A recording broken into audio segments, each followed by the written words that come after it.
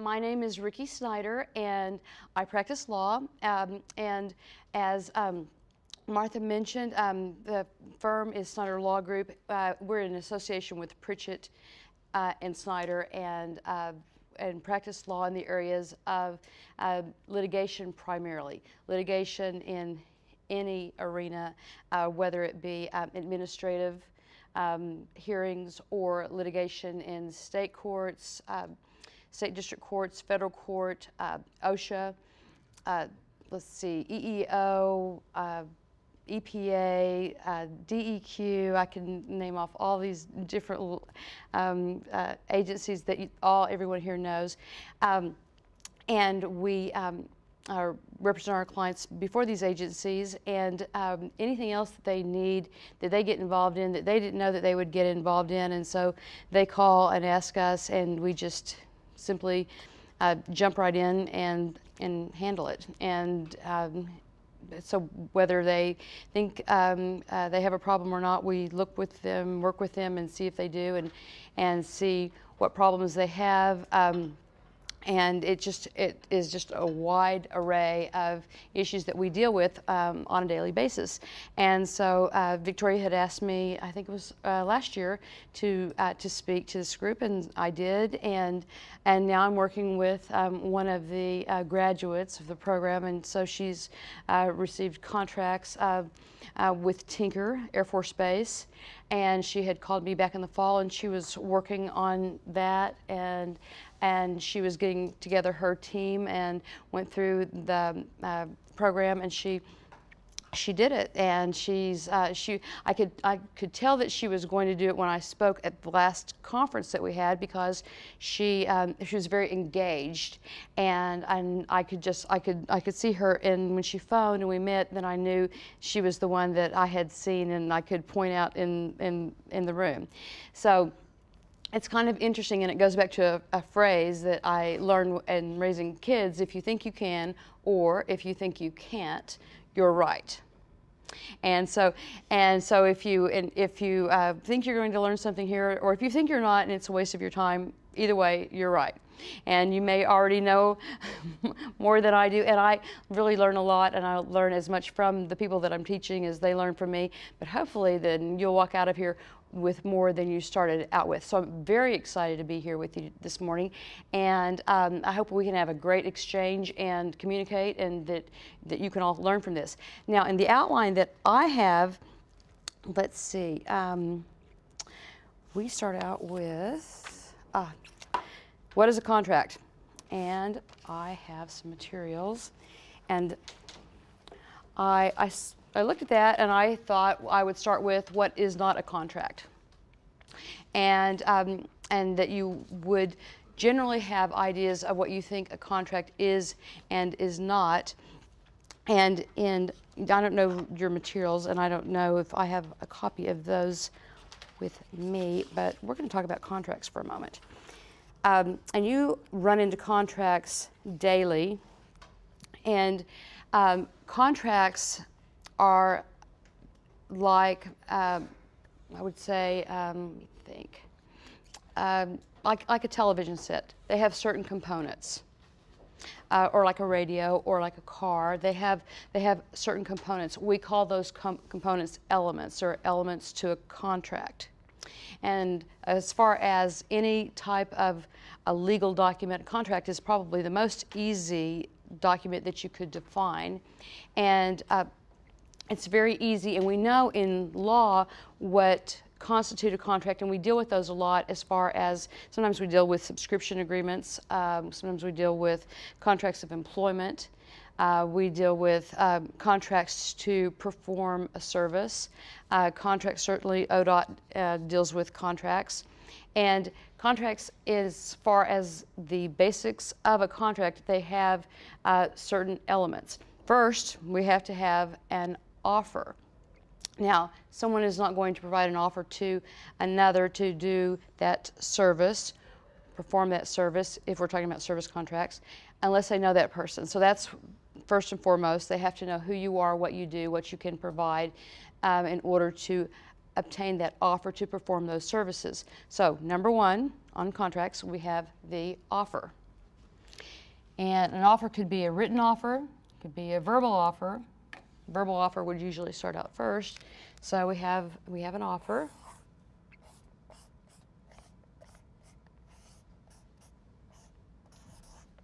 And a verbal offer it might be a preliminary invitation to speak and to meet and discuss the potential or what you can do for that other entity in order to get the written contract.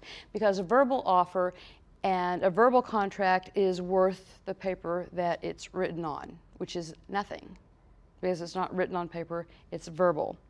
So our contract starts out with an offer, and it's an offer to perform services. It's an agreement that you enter into voluntarily when you enter into a contract. You have two or more people, you may have many, that are entering into this contract, and they start out, like I said, with an offer. The next step is the acceptance of the offer. You have to have consideration for the offer. This is just a broad overview, and then I'll go into those specifically. And then you have the performance of the contract. We have specific performance of a contract, and then that's where we get into bonds and those bonding issues at the very end. But first we have to have the offer. And okay. The most important feature of the contract, and I want to make sure I don't leave anything out of this, is that when one party makes an offer for an arrangement that another accepts, this can be called a concurrence of wills or a consensus of two or more parties. The obvious objection is that the court cannot read two minds, and the existence or otherwise of an agreement between the parties is judged objectively.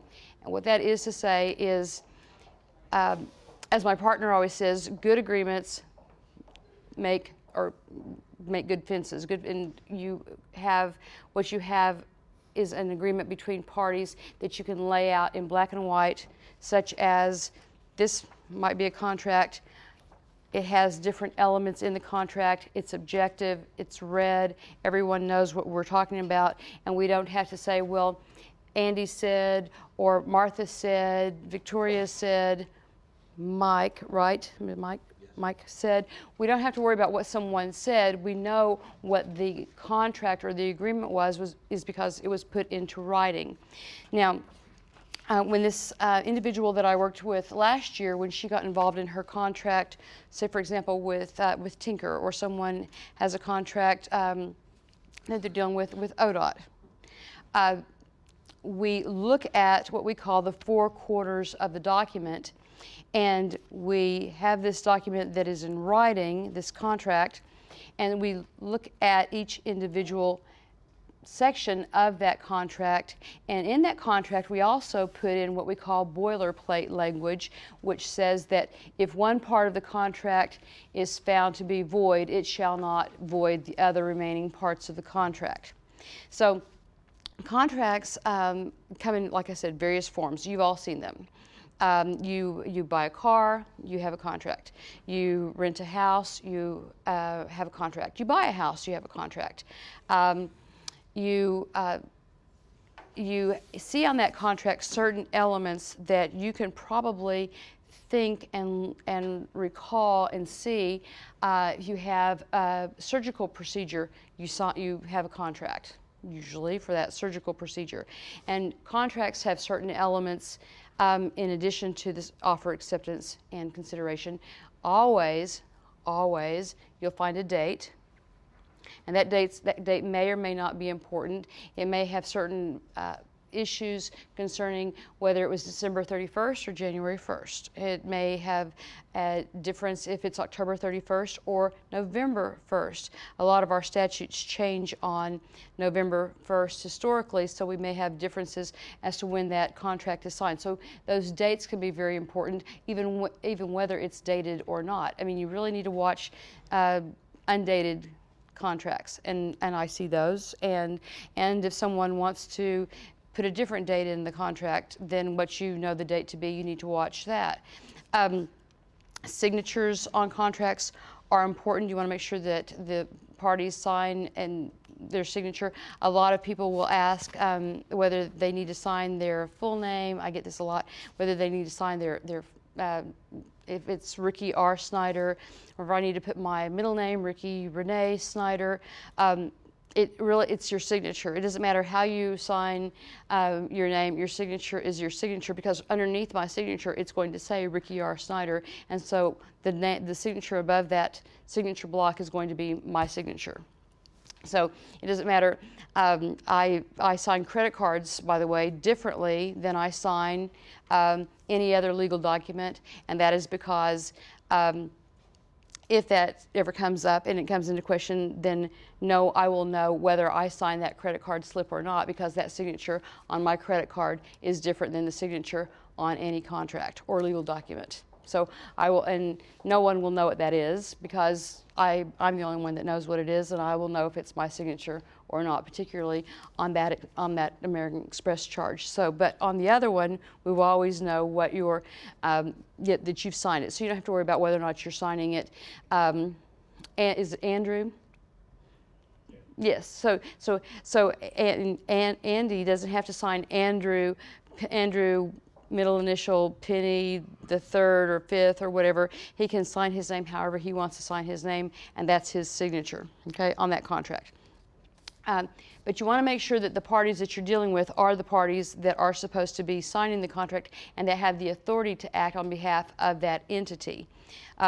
You really want to understand who you're working with and make sure that that if they don't have the authority, that you get the people in there that you have the authority. Don't waste your time or their time by dealing with others that don't have the authority to act to make this offer to you. Now, I've seen people who have had offers made, verbal offers, and they don't go anywhere because they don't take the next steps, and they really don't push through the process to get to the people that they need to speak to get a firm offer to do business. So you want to get to that level in that playing arena to that person or entity, that person within that entity that can make that offer to you, the one that has the authority to act. And these offers and the acceptance and the agreement can take some time. And I think that when we last visited, that was June, and she finalized that contract in, I think we just did that last week. And patience is also part of that process with the offer. So she worked to get that offer, and the acceptance is another form of it. If someone makes an offer in contract law, and someone makes an offer to me and I don't accept that offer, and they say, for example, Riki, will you agree to perform this service for us for $50,000 by June 30th, 2013? And I say, well, I can not perform this service, but I'll do 40% of what you've asked for the same amount of money, the $50,000, by May 31st. That is not an acceptance of the offer, obviously, because I didn't accept what they offered. Instead, that's what we call a counter offer. So when I made the counter offer to the offer, that negates and voids that first offer is off the table. So, and I have seen people who have said, okay, she doesn't want to do business, or that person doesn't want to do business. They've never said that about me, but that person doesn't want to do business. It can happen in any arena. It can happen, like I said, buying a house, buying a car, in any area where someone makes an offer and you make a counter offer. It can voids the first offer because you've made a second offer, and they can take that offer off the table and start again with a new offer. Now, they can say then, well, if you can't do this, you know, this is your counteroffer, then what we want you to do is we could have you complete these services by June 30th or May 31st, and they could offer other terms. And I could accept that. And I would accept that offer. Generally, we're talking about doing, this is all oral. We're all talking, we're all having a meeting, and we're all coming to terms with what we can do with the offer that they've made and the acceptance. But then we talk about the next element of the offer. After the acceptance, we have consideration.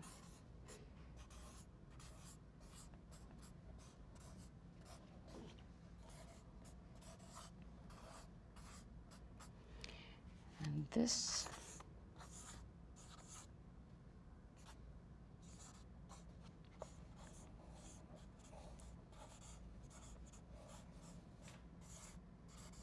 okay, so let's say Martha makes an offer to me, then I accept the offer and to perform services by June 30th. And then we put this on paper. We've got a date. Martha signs, I sign, and we're finished, right? No? No? Well, we're lacking something. Does you think about what we might be lacking? If Martha and I do what I just said, and she's made this offer and I've accepted, and I'm going to do something, perform some service by June 30th, then if I don't perform it by June 30th, then what's Martha going to do? Well, what does she have that's causing me to do anything by June 30th? One, in most cases, is money. The almighty dollar. We want payment for our services that we're going to do by June 30th. If we don't have payment and I don't do what I said I was going to do by June 30th, then I simply don't do it. And Martha says to her supervisor, well, I talked to Riki, and Riki said that she was going to do this by June 30th, and she hasn't done anything. And when I didn't do anything, what did I lose? So we've tipped the scales of justice. We've tipped the playing field, if you will, so that I don't have to do anything. Instead, after Martha got this acceptance by me to perform these services, let's say Victoria didn't come up the next day and say, hey, Riki, I've got this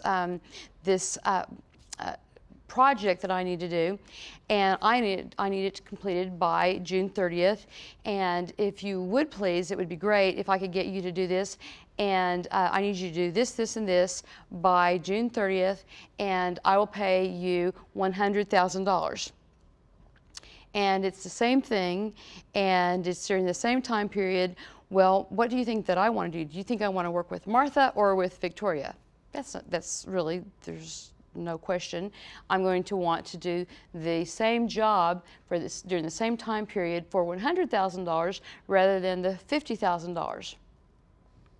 I'm no dummy, no, neither are you. So what's going to protect Martha in getting me to do those services is the contract, and the contract for the performance of those services that she wants. Otherwise, I'm going to go over here and I'm going to sign that agreement with Victoria, and she's going to say that she's going to pay me. We have to have that element of that contract that's called the consideration. The consideration is the money. Otherwise, we don't have anything. I just walk away. The good news is that if I didn't do it, I didn't do it right, and there's no money, well, Martha's not on the hook to pay me any of that $50,000. But the bad news is that I'm not going to do it because there's no consideration for me to do it. There's nothing causing me to perform those services. So consideration it's a very difficult item to understand unless you're talking about money. If you're talking about consideration, we talk about things all the time as far as contract agreements that we're entering into with other people, and whether there was any consideration for that agreement that they entered into. And many times there is no consideration, and if there's no consideration, there is no agreement. So you have to, the consideration, in a way, you have to think about what makes someone want to perform the services or perform in that contract, and it's the consideration. And so we have an offer. You might have the counter offer. And in some cases, and I'm not just saying that if you don't like the terms and you don't like the offer and it's not going to work, and you say, okay, well, Victoria or Martha, I can't do it by June 30th, I can do it by July 31st, and that's a counteroffer. And they say, well, July 31st isn't going to work because these people need this by, they really need it by, July 21st, and so, we would have to have this performed by you by no later than July 15th, and I say, I can do that. I can do that. I can do July 15th. That'll work. I say that, and we come to an understanding, well, if you can do it by July 15th, they really need it by July 21st. That would work for everyone if you can do it by July 15th. Now, that would probably make Martha and Victoria, Andy, anyone in this room a little bit more nervous, because now you don't have that 3 weeks built into, just as time flies and we're not having fun and things just don't work like we're expecting them to work. Well, then we want to make sure that we have that extra built-in time, especially when we're talking about ODOT and we're talking about weather and we're talking about other factors. I mean, that's built into time. But that kind of a counter offer is not going to cause you not to get a contract. I mean, it's simply talking about it. I have seen other people that in the legal arena where I play and work every day, if someone rejects an offer, they may very well reject an offer, and there may not be a counter offer. And you see this all the time. Is this your final offer? And I've worked with the Supreme Court in negotiating cases and mediations with Supreme Court, former Supreme Court justices that now do mediations. And in the end, they'll say, is this all the money that you have? Is this the final offer that you want to make to settle this case? And I've been asked, is this, if this isn't, now would be the time to offer everything you have. And my response has been, yeah, but I want to have just a little bit, back in my, arsenal here to settle this case if I need it. And I've been told this is the time to offer everything you have, and it's a real it's a difficult moment when you offer everything you have, knowing that you have not a penny more, and that you can't get a penny more, but this is all you have, and they can take it or leave it, and you really want to settle this case. In those cases, that can be the final offer. If I said I've got $250,000 to settle a case, and they say $250,001, no deal. And we can walk away and walk out the door and take that $250,000 with us and go nowhere.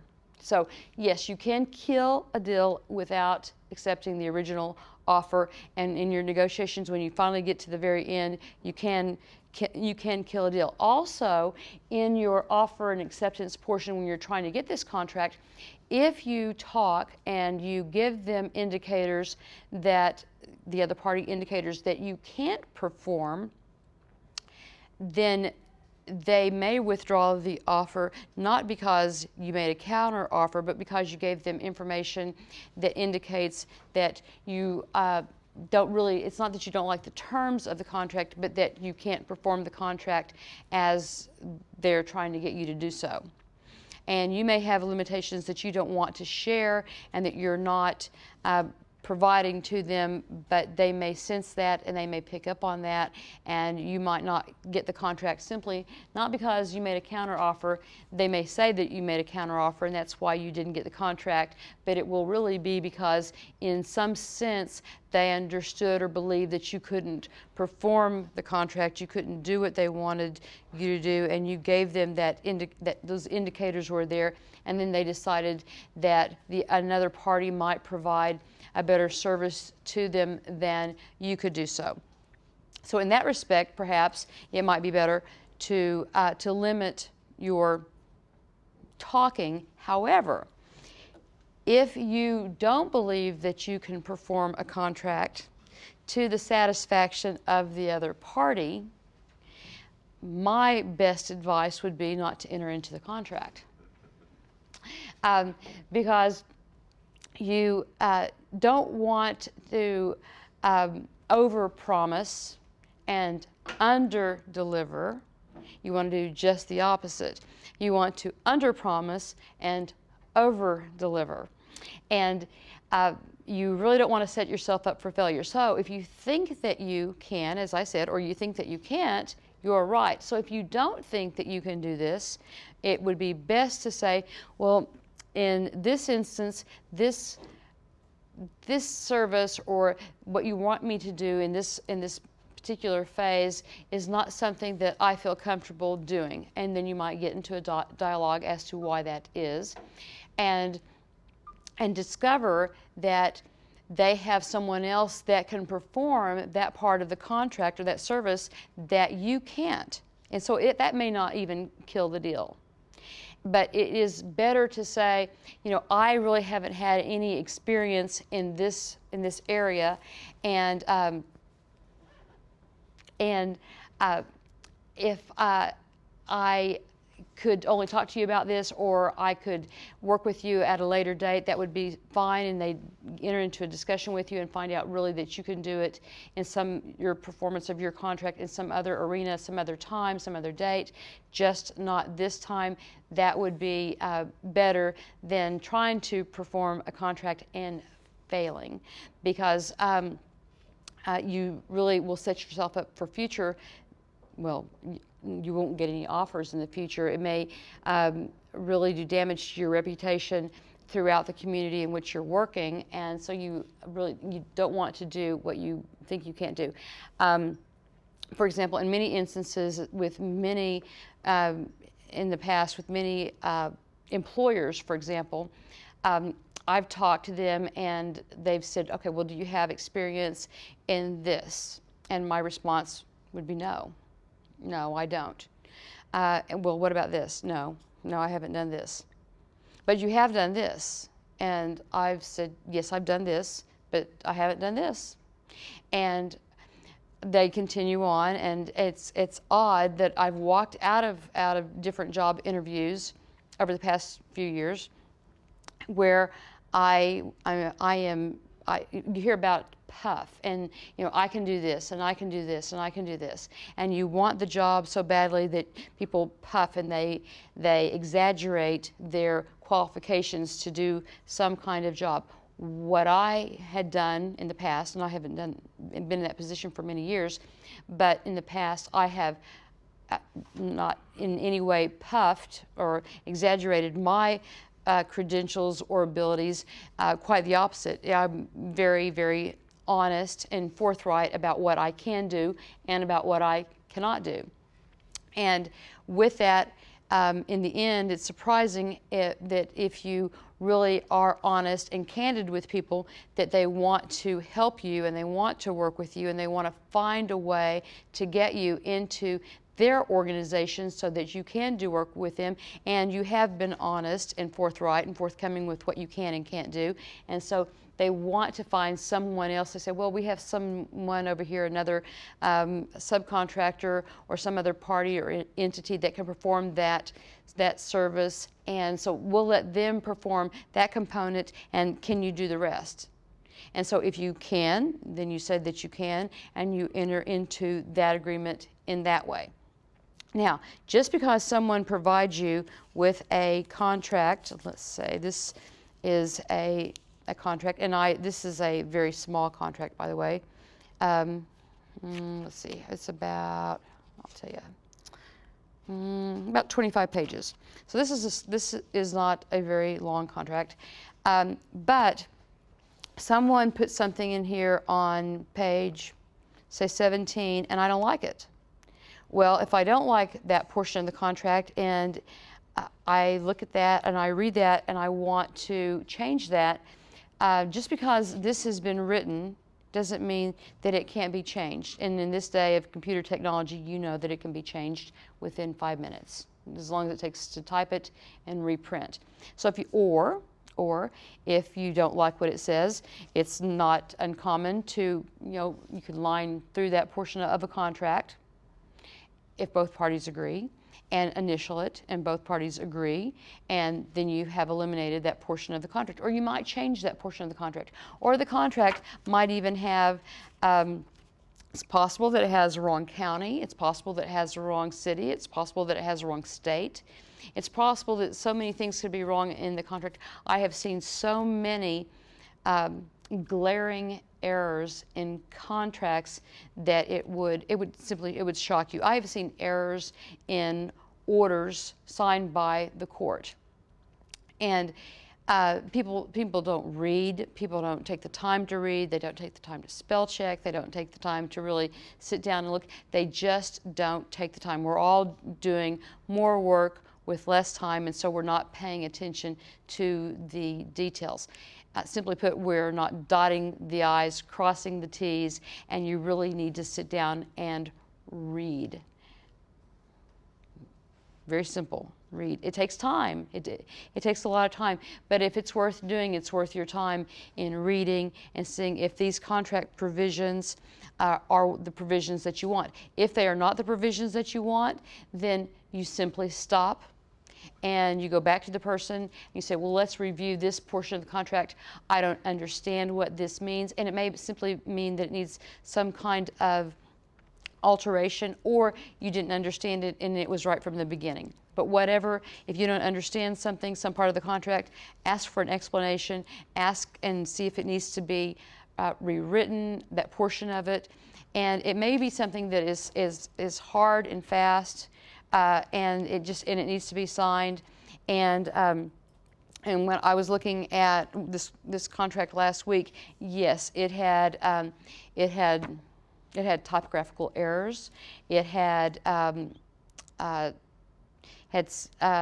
location errors. It had many errors that were contained in this contract, and I listed those errors and got on the phone and to the party that created this contract so that they could make these changes so that the contract would be corrected. There were also, you need to have in your contract that portion, what do you do, when does the contract terminate, what is the end date. In this particular contract that I'm referring to, these dates for the performance of this contract conflicted. In one portion of the contract it said one thing, and another portion of the contract it said another. And so I said, well, and I explained that we really needed to define this. And when you're talking about someone who's entering into a contract, perhaps for the first time, they want that contract badly. And sometimes to their detriment, because they won't be able to perform, because they know that, say, for example, it's going to be a 6-month or 180 days to complete that contract, and they put 180 days on page 4, but on page 12 they put 60 days or 90 days. And so they have different dates for completion of the contract, and so we really don't know if everyone got together on it. And to be totally candid, in the beginning document, that's when we need to have that spelled out so that all of us are on the same page, no pun intended, but we all know what we're talking about within the time frame that we're talking about, and that we're all reading. And I picked up on it immediately. Another attorney in my office had looked at it as well. He found it. He said, well, there's some problems in this contract. And yes, there were. There were paragraph changes. In other words, paragraphs were out of place. Like I said, there were typos. And so if you really want to do it, you want to do it right. But like I also said, in the practice of law, the week before I was working on an order. Someone else had done an order. It was about to be filed with the court, and I corrected the order. The order was fraught with, misspellings, and I didn't understand the order. And if I didn't understand the order, I didn't know how anyone else was going to understand the order. So it's not. We see it everywhere, and we see it in all areas, whether it's in just in contracting or with services with ODOT, but in all areas. But this is the document of the contract that you have that is going to be your playbook. It's going to tell you what you need to do, when you need to do it. It's going to have what the offer was, what the acceptance was, what you're expected to do, and for how much, and the time period that you're needing to do it. And specifically, it's going to have the job that you're supposed to do. And when you're looking at the contract, you need to make sure that those performance portions of that contract are exactly what you want them to be or what you understand them to be. If they're not exactly what you expect them to be, then that's where you need to put changes into that contract. If you don't, and we don't have a clear understanding of what that contract should contain, later when you get into the legal arena, if you should, that's where we're going to have problems, because the only thing that we can go by is what is in this document. I can't say, well, she had 180 days to perform that contract. Over here it says, over here it says 90. So it wasn't performed within the 90 days, therefore she didn't perform the contract. And that would be true. We would have to argue over that issue, but we wouldn't have had to argue over that issue if we had the contract read and completed properly to begin with. And so we call that executing the contract. So we have the offer, the acceptance, and the consideration. And in that contract, we date it, we sign it, we have the terms and those duties. And if you can think of some of those duties right here, right now, that are contained in that contract, that's where you really want to particularly look to see if you can perform those duties that are expected of you in that contract. If they are not, that's where you want to stop and say, no, I can't do this. I can do A, B, C, D, E, G, but I can't do F. F is not what I understood that you wanted me to do. I understood that you wanted me to do these other elements. And also, by the way, I don't see I in here, J, K, L, M, N, O, P. I don't see these, but I can't do F. So you need to be very, very specific on what you can and can't do. Any questions? Any duties that you have seen that are vague? No? Okay. Well, watch the duties that you're to perform and see if those duties are vague, and they may be intentionally vague, but you may want them to be vague. It gives you some wiggle room, or you may want them to be very specific. But either way, whatever you want needs to be in that contract, and that's your time to get into stone, or on paper as we will, the contract. Now, like I said, if afterwards you are into this contract, you have the offer, the acceptance, the consideration, you've entered into the contract, you've got the dates, the signatures, we have the amount, and the contract is executed and you are to begin work, let's say, on February 1st. Something happens, and so now we need to change the contract, and we aren't going to be able to begin work until March 1st. That could be a problem either on your end or the other party's end.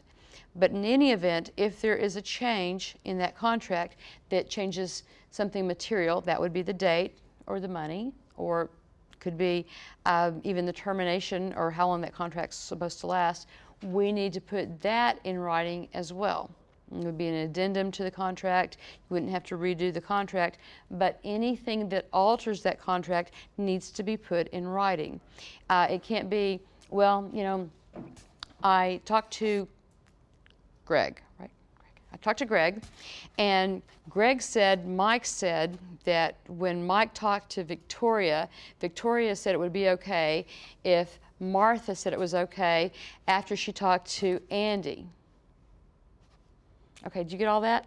And so now we have to go, we have 5 people right there that are going to have to talk about whether it's okay to move the date of starting this performance of this contract from February 1st to March 1st. And then we don't know, now we're hanging between February 1st and March 1st, and we don't know whether we have something firm in writing. And we really need to know by this date, January 17th, right? This is January 17th. Okay, we need to know about right now whether we're going to start on February 1st or March 1st, and it would be nice to have that in writing in some kind of format so that we could at least plan our schedule and have something that we could go back on, because really if we can't start on March 1st, then with the job that I was going to start with was it Martha first or was it Victoria first? I don't remember because I don't have it in writing. But in either event, I might decide that if I couldn't start that contract on February 1st, then I might want to go with the other contract that was going to pay me $50,000 more and go back to that first person and try to do that. I might want to do that. But if I was on the other side, I might have a provision that had an out clause for me that said if the beginning of this contract cannot be started on or about, that's what we put that on or about date, on or about February 1st, then, and it starts within a reasonable time thereafter, reasonable meaning, we'll talk about reasonable in a minute, reasonable time thereafter, then the performance of that contract will still be met by that person contracting with us to do that job. So whether February 1st to March 1st is a reasonable time or not depends upon what we call the reasonable man theory. That's where we women, we just defer to the men and we decide that all men are reasonable and whatever they say is reasonable is going to be reasonable, and we call, and really and truly it is called the reasonable man theory.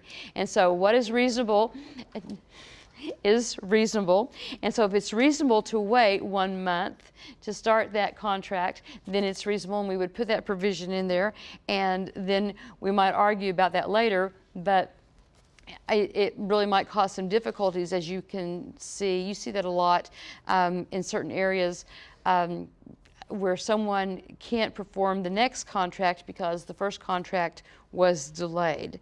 And so then that may keep them, it has kind of a domino effect down the road. So there are provisions in there. Well-written contracts have all those provisions so that if there's a delay in the beginning of that project, that's covered. If there's a delay at the end of the contract, that's covered. We have delays due to weather. We have delays due to unexpected consequences, acts of God, different unforeseen natural disasters that may affect the performance of that contract, and those are all included in that contract. Now, I saw in a contract about 6 months ago the provision that said that payment on the contract would be made monthly once an acceptable invoice was submitted.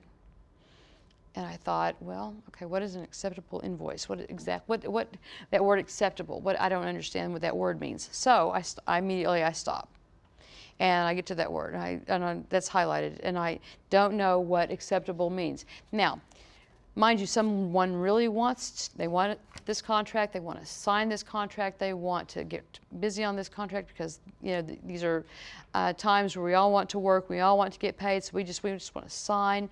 But after you've done this work and you're supposed to complete this work and you're supposed to get paid for this work and you are expecting to be paid for this work, what if you don't have an acceptable invoice to be paid for the work? And what is an acceptable invoice? I don't know. I can't know what an acceptable invoice is. And I can tell you, for as many people as I represent, they all have different invoicing procedures, different invoicing formats. They all have different invoicing time frames. Different matters just dictate simply different ways of payment. But if I don't know those ways and I can't submit it the way they need it to be submitted, then I can't get paid for the work that I do. So I have to find out first and foremost what that acceptable invoice is. And if that language is in there, then you need to find out what that acceptable invoice is. And if it has to be in a certain format, then you need to find out what that is. On the other end, though, if it's something that you are preparing for someone to perform services for you and you want it in a certain format, well, then it would behoove you to provide that to them so that you can help them get that into the invoice format that they need, because assuming that they know is not going to work, and let's say that they do not just a good job or a great job, but an extraordinary job, and you want them back again, but they didn't send their invoice in the acceptable format, and that's not going to work for you. And it may not just work for you personally. We're not talking about you as just personally. It may not work for your organization. And so you need to bounce that back so that they can put it in the correct format, and that's only going to delay payment to them. They're not going to be happy. They may not want to work for you in the future, but you may want their work because what they do for you is so extraordinary that they can do it fast. They finished ahead of time. It was not just good, it was great, it was extraordinary, and you want them back, but they don't want to come back if they're not going to be paid. And so we need to make sure that everyone understands. And oftentimes when we're dealing with people and we've been dealing with them for so long, we make assumptions, and it's easy to make assumptions. We all do that. And we assume that people know what we're talking about. We assume that they know what these contracts look like. We assume that they know what invoicing is. We assume that they know that invoices have to be in a certain format. And we want those invoices in a certain format because we need to send those on up for payment, and we don't want to look bad. And we don't want someone breathing down our necks to say, well, didn't you tell them that it had to be in a certain format, and didn't you tell them that it had to be this way? Well, you're just going to have to kick it back, and then you have to go back to this service provider and have them redo this invoice, and no one's happy. So you want to make sure that anything that you need to cover up front needs to be covered up front. And a lot of times what I do in my office, we have checklists for everything, and it works. And so, and if you skip something, it will come back and it will haunt you. And so you don't want to make assumptions. Even it's sort of like I just hate to make such a very simplistic. This is very simplistic. Example, but if you go in, and for women, we'll get the women in here now. If you go in and you want to get a haircut, and you've been getting a haircut with the same person for the last 15 years, it never hurts to go over, as I do, every time the same thing that I want. I don't want to assume that just because this person's been doing it for 15 years, they know what to do today, because I don't know how many people they've seen in the last 4 weeks or 6 weeks or 8 weeks, whatever. I don't want to assume that. So you need to go down through each step, and I do, and each time. So even something as simplistic as that. And I make sure when I'm talking to people that I deal with, court reporters, other attorneys, I don't want to assume that they know what I want or what I need. I go through the basics every time. And it's redundant, which means it is very, very, it's boring, it's hard, and no one really wants to hear it. And you'll hear people say, I know, I know, I know, I know, I know, and I know. And you say, but I have to go over this with you just to make sure you know, because really they may have forgotten something themselves if they've done business with you for a long time, and they may simply skip over something and you had no idea that that was even a possibility. So contracts, we have books, we have statutes, we have case law on the interpretation of contracts. We study contracts in law school, and we have contracts 1, we have contracts 2, and we study and study and study contracts. We have months over offer, just the term offer. We have months over acceptance. We have months over what is consideration. We have months that we study all of this.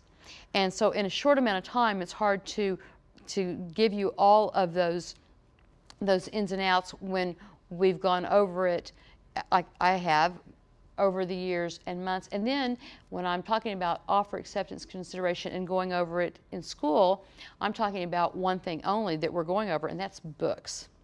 And books are not contracts. So we're actually reading about contracts, but we're not looking at contracts. We're not writing contracts. And so we're not dealing with the real world. We're dealing with what we find in a book.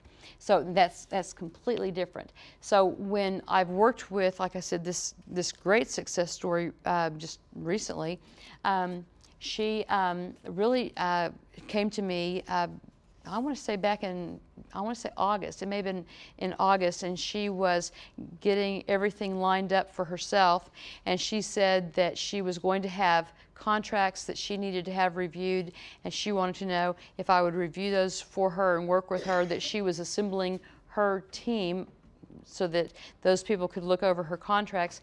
And I've got to say that I was so impressed. I was impressed when I saw her last time that I was speaking, and I was so impressed with what she did, and just in sitting down and talking to her, I mean, I was truly amazed that she had the sensibility and the senses within herself and the knowledge to know that she needed to assemble this team and to have these people in her arsenal so that she could come back and succeed. And I knew back in August that she would.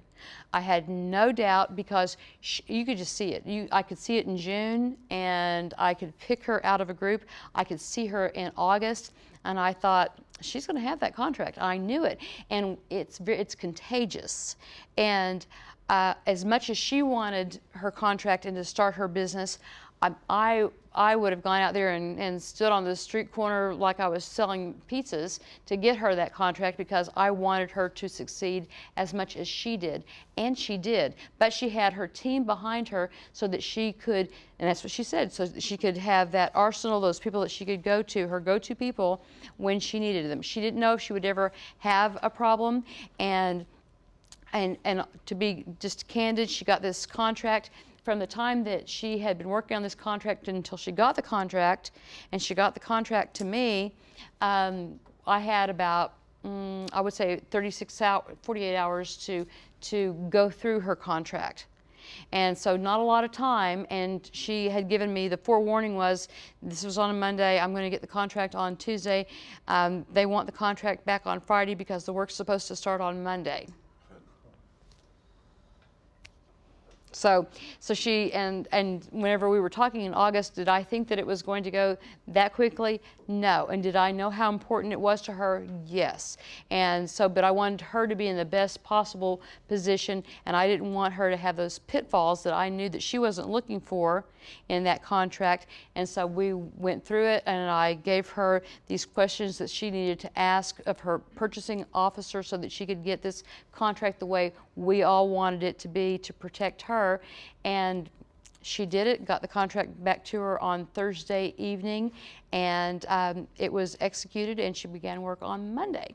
So with that, would you like to take a break? Okay, we are back, and I'm just going to finish just a couple of points with regard to contracts. Since everyone has been keeping up and no questions, we're going to move forward. On contracts, I just wanted to mention just a couple of pointers here. You have to have the ability to enter into a contract. You have to have the capacity. So for example, when I'm talking about contracts, just a basic is that we require that people be of sufficient age, that would be 18, to enter into a contract. They have the mental capacity to enter into a contract. The contract can't be for an illegal purpose, so we have to do something that is legal, and we don't think we have any illegal intent here in this room, but that is something that we have to consider. The contract cannot be entered into under duress, and there cannot be any fraud in the inducement in a contract. In other words, you say you are who you are, the contract is for this purpose, and there cannot be any fraudulent intent in the inducement to enter into the contract. If there is fraud in the inducement in a contract, then there may very well be a lawsuit as a result thereof. Also, all contracts, we were talking during the break, all contracts have a provision in them that the contract shall be construed under the laws of, and that is usually the state of Oklahoma if we're in Oklahoma.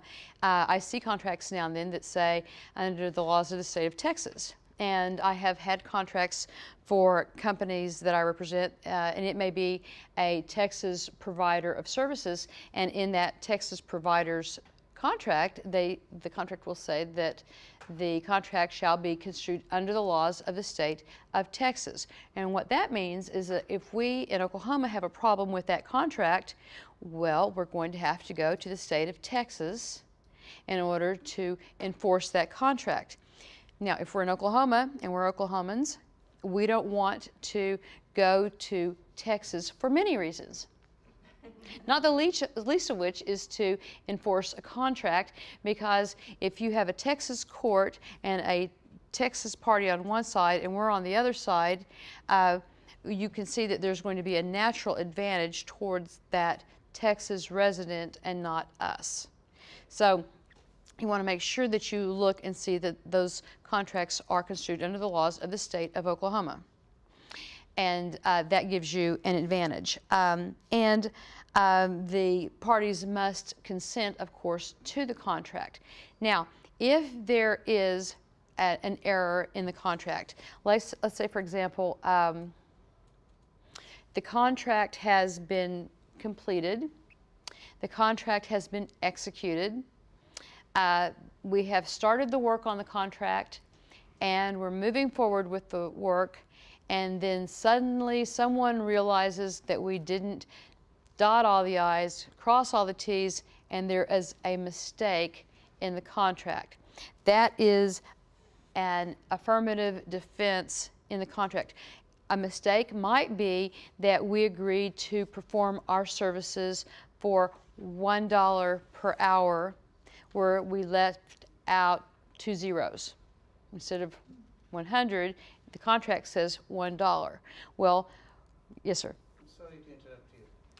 If there is any federal funding involved, then federal clause will supersede the Oklahoma or state clause? Yes.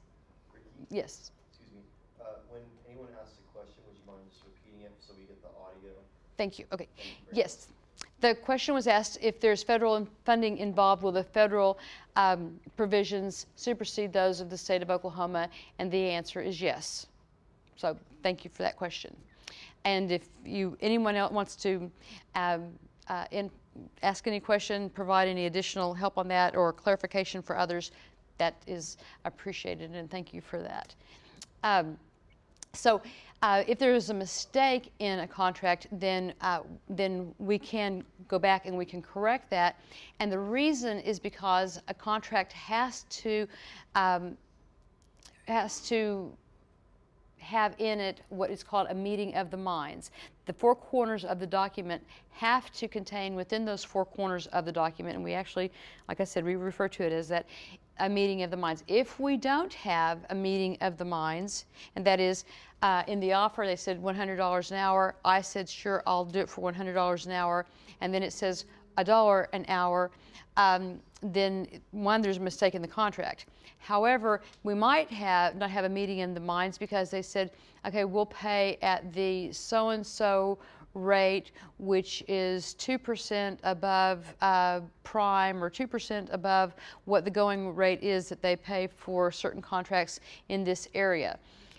There may not be a meeting of the minds in that case, and I understood it to be a certain amount, they understood it to be this amount, and there's not a meeting of the minds. I've actually had that happen. I've had it happen with a court where someone was completing a settlement for me at the court, and another attorney, this was many years ago in Tulsa, and they had settled a case for me, but they had settled it at an amount based upon a rate which was incorrect. When that happened, it was going to increase the amount of the settlement by, it was going to double it. I phoned the attorney and told the attorney that he knew that that was not the correct rate. The attorney in my office just made a complete mistake. It was not my office, it was an office where I worked in Tulsa, but that attorney had made a mistake and wasn't really paying attention. And his response to that was, well, yes, but so-and-so signed the settlement agreement, and this is what it is, this is what it's going to be, and this is what your client is going to have to pay. And my response to that was, there is not a meeting of the minds. This settlement agreement does not reflect the agreement of the parties. You know what the agreement of the parties was, and that's what we're going to pay. And his response again was, fine, we'll then hold you to the contract. And my out was, that's fine, we'll appeal it. We'll appeal it, we'll go up to the Supreme Court, and we'll see what the Supreme Court says about this. Or you can have your check and have your money within 10 days, which was going to have it within 10 days anyway. And he decided that it would be better to have his money that he agreed upon within 10 days rather than take advantage of someone who had simply made a mistake, and he knew of the mistake, and that's called character and integrity, which this individual on the other side did not have. And likewise, if you see where someone has made a mistake and you know that they have made a mistake, and say that contract's supposed to be for $100, but someone in that contract, someone has added a zero, and so instead of $100 per hour, it's $1,000 per hour, then it behooves you to go back to them and say, this says $1,000 an hour, isn't it your understanding, it's my understanding it should be $100 an hour. I would like to take $1,000 an hour, but I don't think that's really what you intend to pay. And I can tell you that that person will be your best friend forever, and that will not be the last contract that you get, and that it's better for you to point that out. And there are times in my practice where I get paid by, say for example, a third-party administrator, and it has happened that I have been paid again by a company twice. So I get 2 payments. And so what I do is I just send that check back, and the second check to the party and tell them that this has been paid in error. These checks have gone from anywhere from $1,000 to $5,000 to over $20,000, and these checks come in the office and they go back. Now, would they ever find this check for $1,000 or $500? Is that ever anything that anyone is going to find? I don't know. It's not my concern, but it's not my money, and it goes back. And I've been questioned actually on that to the extent of, are you sure this was a double payment or a duplicate payment? Are you sure? And my response is, to the penny. It is a duplicate payment to the penny. I'm going to void this check and return it to you, and you can do with it what you want, but I want you to know that this was paid in error, and they understand what that comes from. And a lot of people wouldn't do that, or they would hold that money, they would put that money in their account. They would say, if this is something that it may never be caught, it may not be caught for a year, I don't care when it's caught, the check is going back. So if you see someone on the other side that's making a mistake, draw their attention to that mistake, and don't take advantage, just like you don't want to be taken advantage of. If something is unconscionable, or there's some kind of a frustration of the purpose of the contract, those are also affirmative defenses. So like I said, I think that you've got the venue, which would be the state of Oklahoma. You understand who's going to enforce that, where you're going to enforce that, and that leads us right into our next topic of mediation and arbitration, and our PowerPoint. Okay. We call it well, it's actually called Alternative Dispute Resolution, ADR. And you hear that a lot. And dispute resolution is another name for mediation and arbitration. And there is a distinct and they're very different, a distinct difference between mediation and arbitration. In mediation, you have a mediator, and I work as a mediator. And mediators don't make decisions for parties. Mediators help the parties that are in a dispute agree to a resolution of their dispute.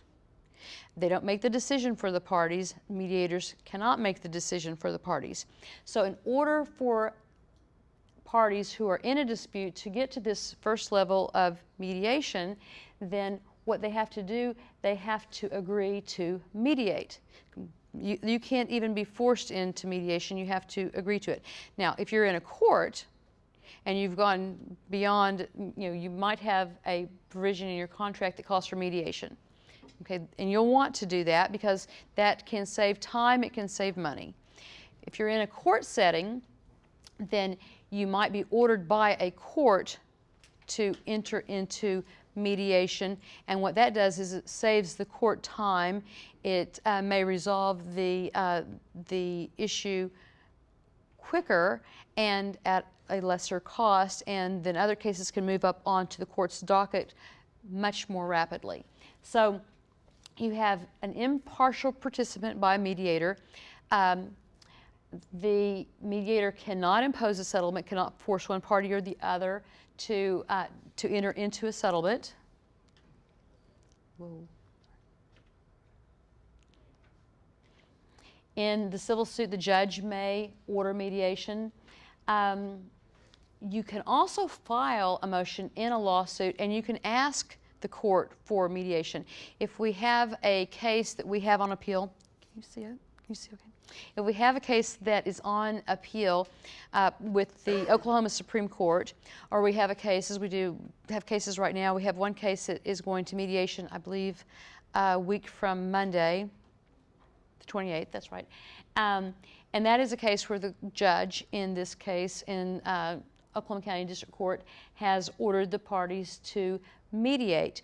In that case, the court enters an order for mediation, and after that order is entered, then the parties then have to proceed to affect the result or the outcome that that judge wants. What that means is the parties have to get together and they say, okay, well, Judge Smith wants us to mediate this case, therefore we need to select a mediator and a date and a time to mediate. That doesn't mean that the judge wants us to settle the case. It means that the judge wants, let's say, this side of the room and this side of the room to come together in a room with a mediator in the meeting to preside, to help facilitate some kind of resolution so that this side of the room, these parties, can talk to this side of the room, these parties, and we can understand the different sides face to face, and that can really facilitate a resolution of a case. Like I said, you can ask for it. Sometimes the judge may order it. It says as far mediation must be initiated within 60 days. We have other provisions in other cases where even the 60 days maybe could be extended. It could be less than 60 days. Sometimes we can't find mediators. Sometimes we have mediators that have difficulties. I've seen cases where I thought I was going to have a mediation within 2 weeks, only to find that it didn't happen for 4 months. In many states, a party may move within a certain period after order of referral to dispense with mediation or arbitration if the issue to be considered has been previously mediated or arbitrated between the same parties, or the issue presents a question of law only, the order violates other state statutes, or other good cause is shown. If the issue presents a question of law only, in my experience, I have not seen any issue like that go to a mediator. A mediator would not be able to bring parties together to decide a question of law, because if you were in a court setting, you wouldn't have two lawyers get parties together to try to resolve an issue of law. That issue of law, and I've seen issues of law that can only be decided not even by the court, a trial court. They might not be decided even by a court of appeals. They might not be decided until you get to the Oklahoma Supreme Court.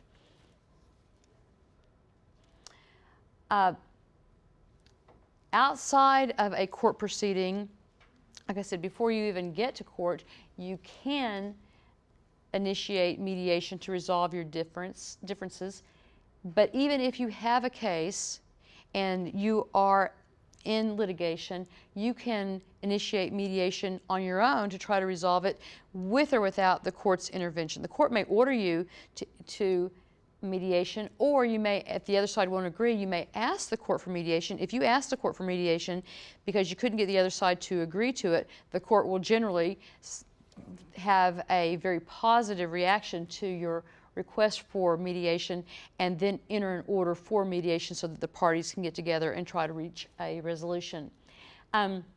Selecting a mediator, I have mediators that I like and that I know that are effective. I have others that are not. Mediators do not have to be, they don't have to be lawyers.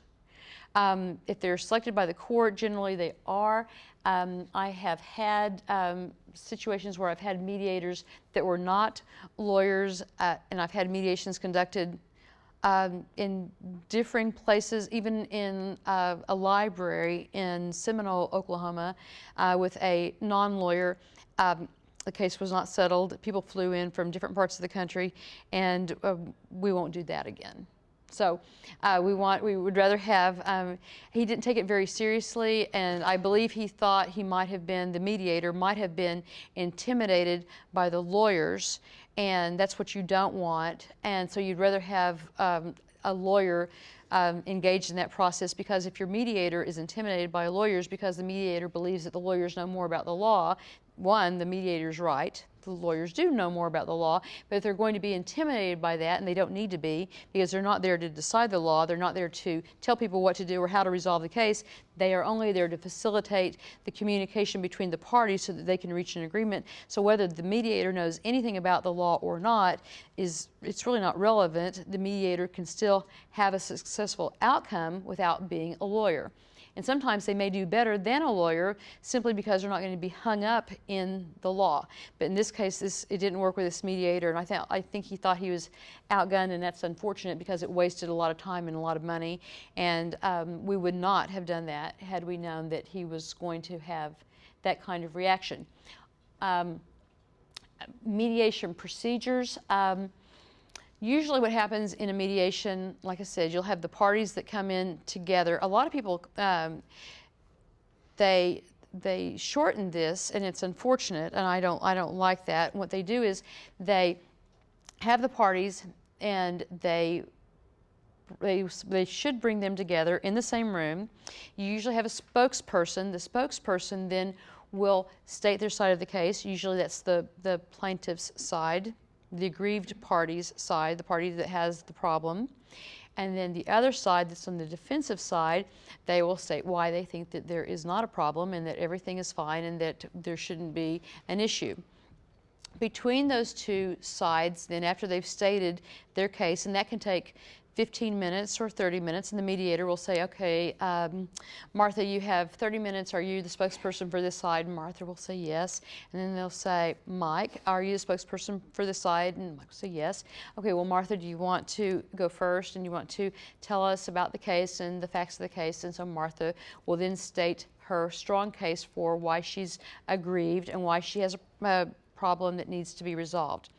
And then after Martha's finished, then Mike, he will step forward, or as he's seated, and he will state why Martha does not have a case and why Martha shouldn't receive anything, why Martha is not aggrieved, and Martha isn't owed anything that she's asked for.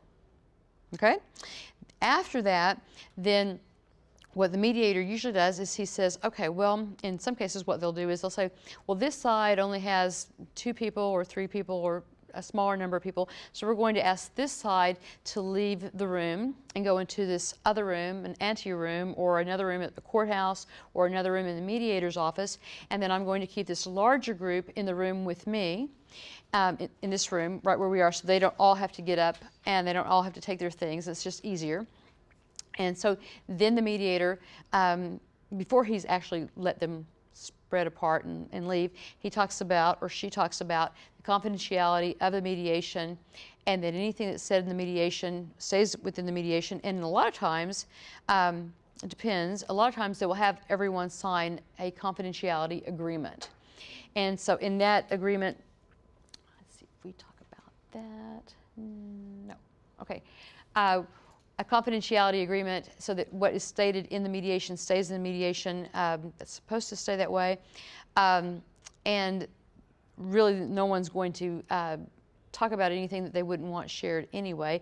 But in some cases you'll see, and I like mediations in the respect that they let me see the other side. And if I'm, say, on Mike's side, and I'm on the defensive side, well then what I want to do is I want to see what Martha has to say and what her witnesses are going to state, and I want to see how strong my case is, and it lets me have a chance to evaluate the other side and whether I think we have a good case or not. And so what we're really trying to do is come to an agreement to resolve an issue. So after we separate, then the mediator talks usually to one side or the other, and it would usually be Martha's side, which we would call, in most cases, the plaintiff's side of the case. And then in this instance, the plaintiff's side of the case would state what their grievance is, and the mediator would say, well, I see where you have filed lawsuit for $150,000. And tell me more about this, why is this? And that's what you're seeking here today is settlement in the amount of $150,000. And Martha says yes, the plaintiff says yes. And then mediator says, I'm going to go and talk to the other side. I'm not going to tell them that's what you are asking for. I'm not going to talk to them about any of this. I'm just going to see what their side states. And so the mediator then goes into the other room and talks privately with Mike, and Mike says they aren't owed, the defense says they aren't owed anything in this case. They didn't do this, they didn't do this, they didn't do this. In fact, they cost us X number of dollars. The project was delayed, and we aren't willing to pay anyone. We had to call somebody else in to complete the project. Mediator goes back, and the mediator goes back and forth to try to resolve this. Mediator goes back to Martha or to the plaintiff and states, well, I understand from the defense that this happened, and this happened, and that the project was delayed. And then the plaintiff explains why the project was delayed. It was because the contract wasn't written in time. There were problems with the contract. There were problems with supplies. There may have been other factors that caused the delay in the project or the performance of the project. And in that instance, the Martha says, well, I understand that, and I know that, and I know that we've asked for $150,000, but we would take $75,000 to resolve this matter. And the mediator will ask, can I go back to the other side and tell them that you would take $75,000, or do you want do you want me to keep that confidential? Martha says, no, no, no. I don't want them to know that I would only take $75,000, because if I tell them right now that I want $75,000, they're probably only going to want to pay me $25,000. So you kind of see how this works. Okay?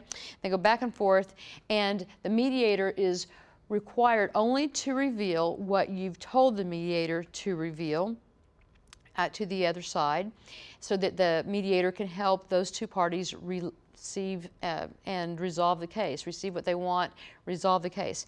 In many instances, like I said, in the beginning, mediators don't bring the parties together so that the parties can see each other.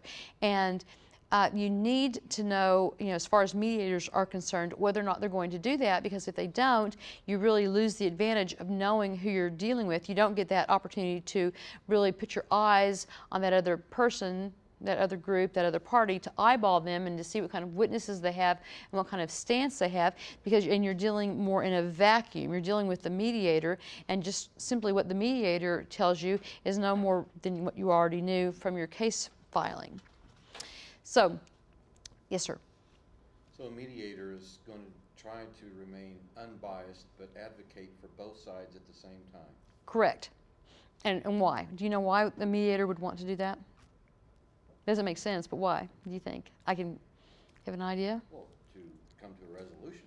Right. And the reason that the mediator wants, the question is, the mediator is going to try to remain unbiased. That's correct. The mediator is not going to take one side or the other. It's going to try to be fair and impartial, and maintain confidentiality. And right, he really wants to advocate. He wants to advocate for a resolution, but not advocate for one party or the other. And he's going to point out to the other side what might have been said as far as weaknesses in the other side's case.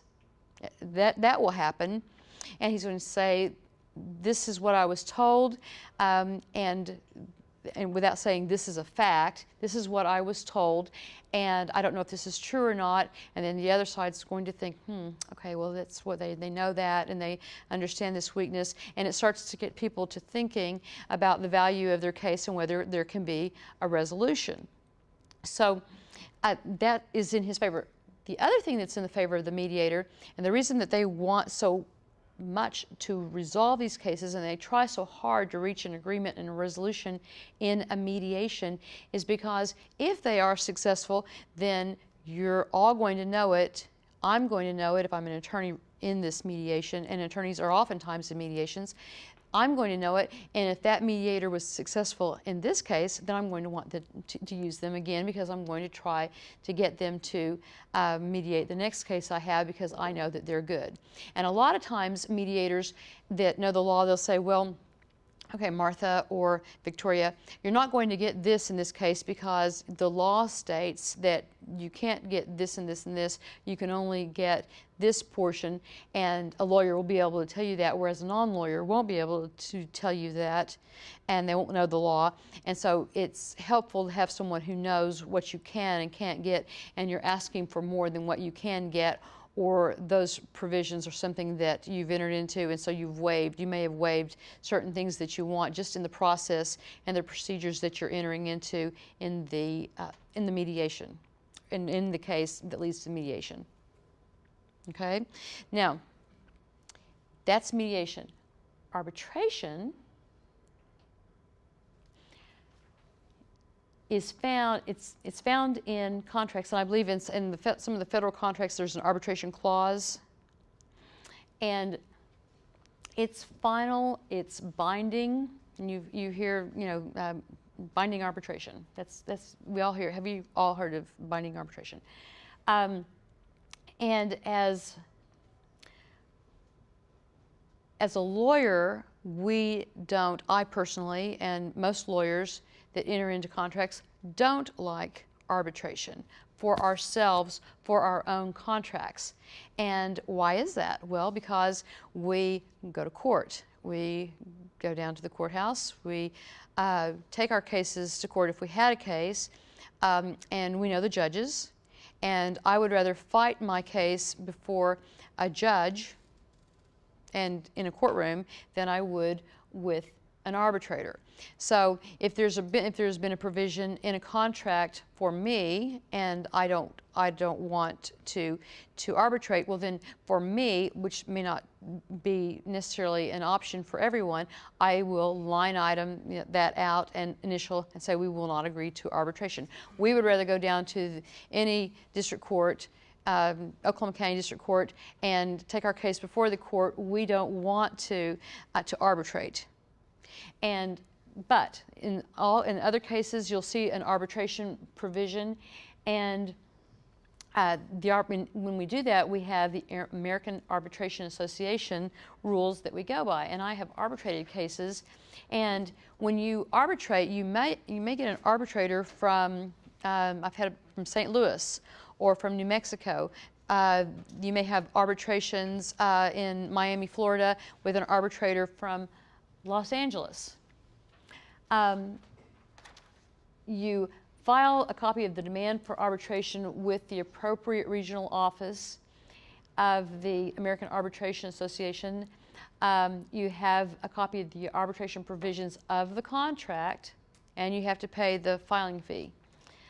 By the way, on mediations, usually that fee is split between the parties for the mediator. And for American arbitration contracts, parties may file a joint written submission to arbitrate. Now, the selection of the arbitrator is kind of an issue. It's interesting how that's done.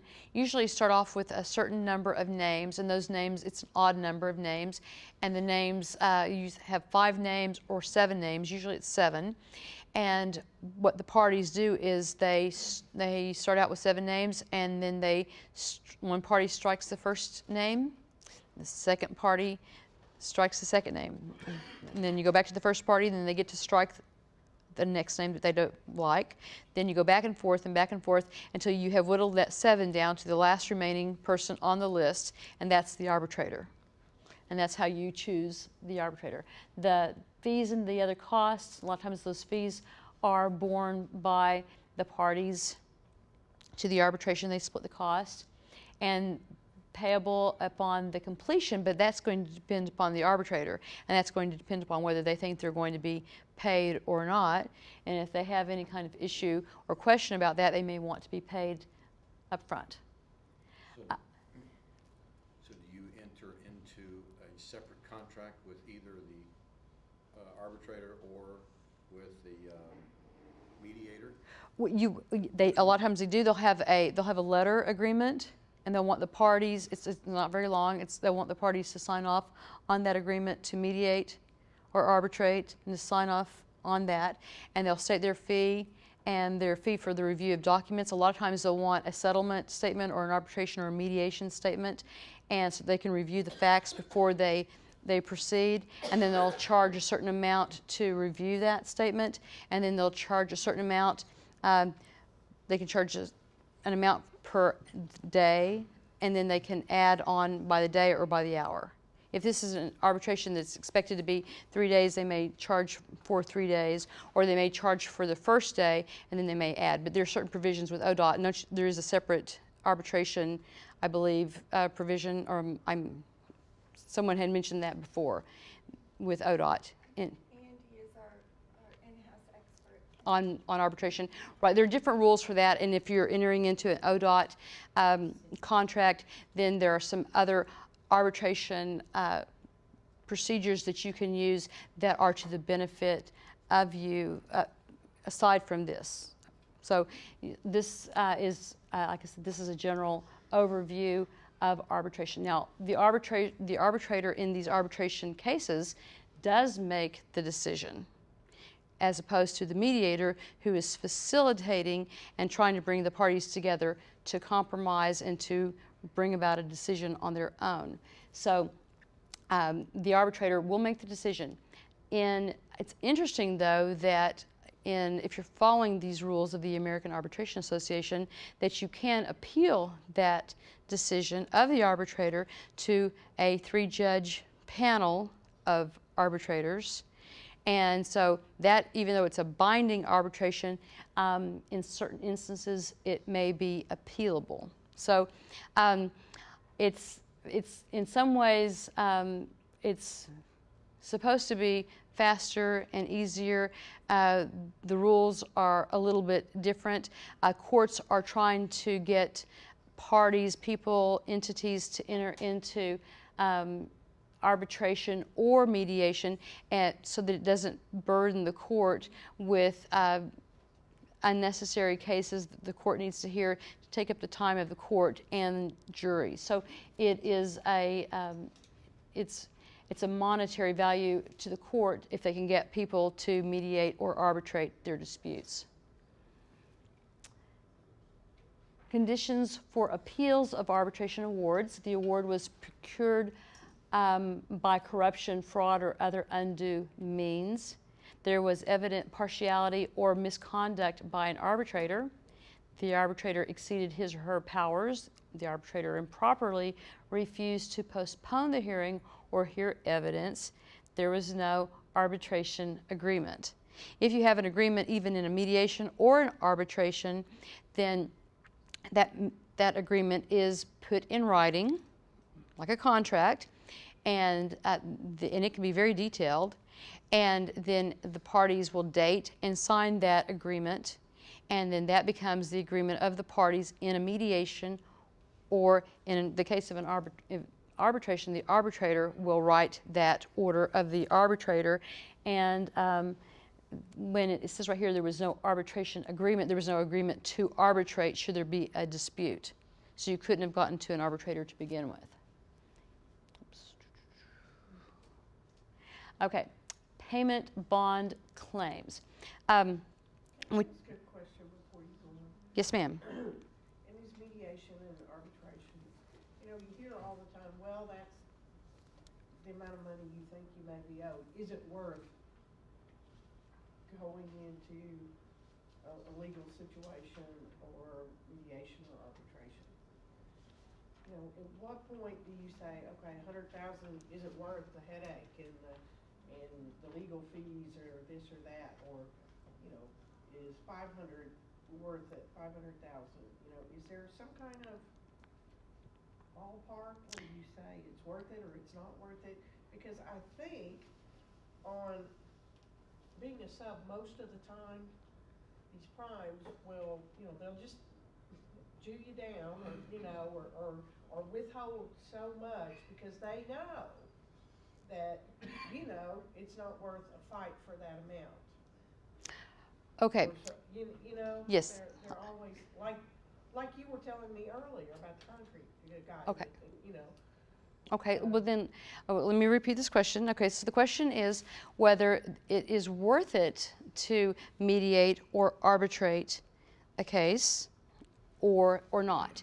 If it's $500,000 or if it's $100,000, is it worth it? Do you think you're going to get anything out of the mediation or the arbitration?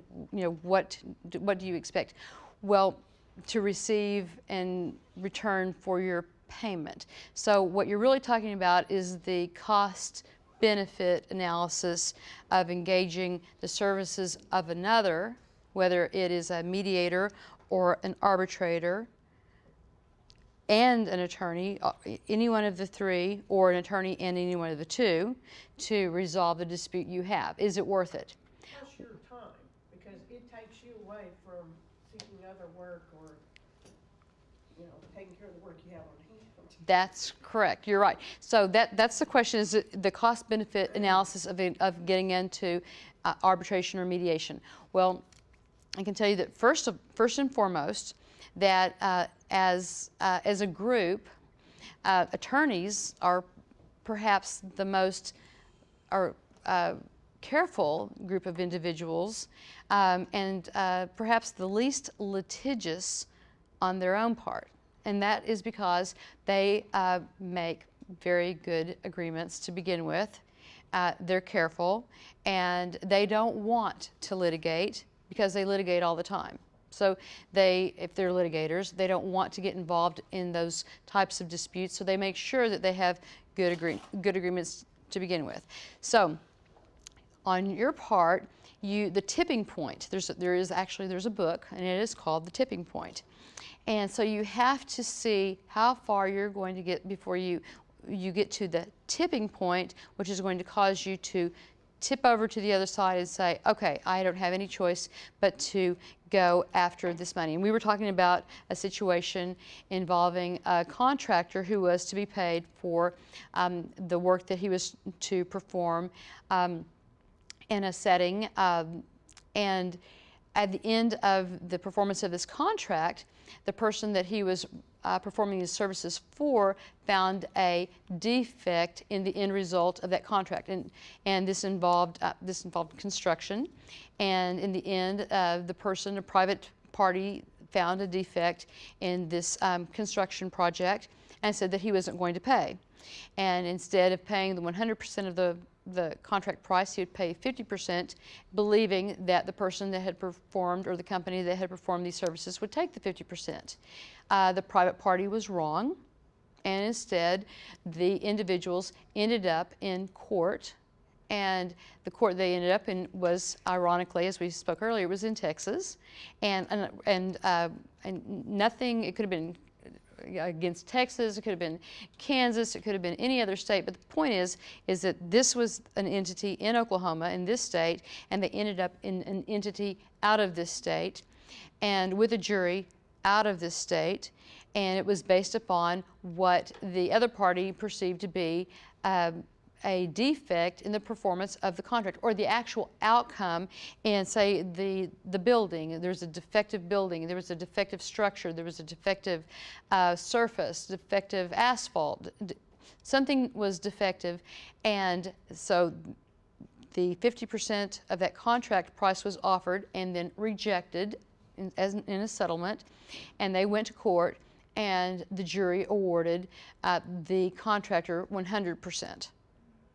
So, you know, sometimes, and research had been done with regard to this party that wouldn't pay, and it was found that this party had this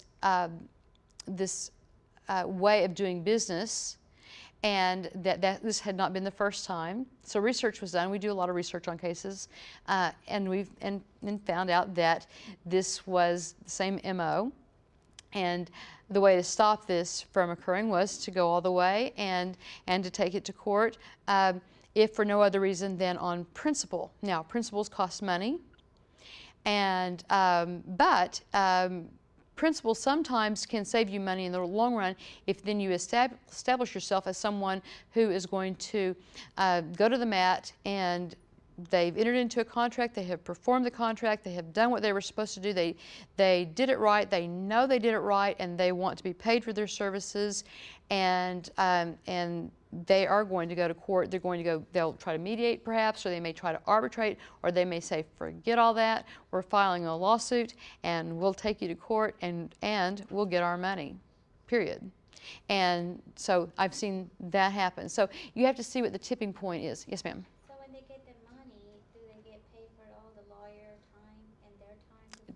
Depends on the court, depends on the question is, do they get paid the money for their time, for the lawyer, for the legal fees? Prevailing party usually does get their attorney's fees, and the attorney files a motion for their attorney fees. They file that motion with the court, and then the court hears that motion, and you know, it depends on what that fee is, but in a lot of cases you might see cases in the range of $50, $100, $150 million, and the attorney's fee may be $40 or $50 million, and those attorney's fees are awarded by the court. Yes. So. There's an exact case like that going on in Tulsa. I mean, identical, and the contractor won. But then the owner says, I don't care what he says, I'm still not paying it. What do you do? Well, that's a case on the law. There are ways to execute on that judgment, and attorneys know how to get that money after that judgment has been awarded.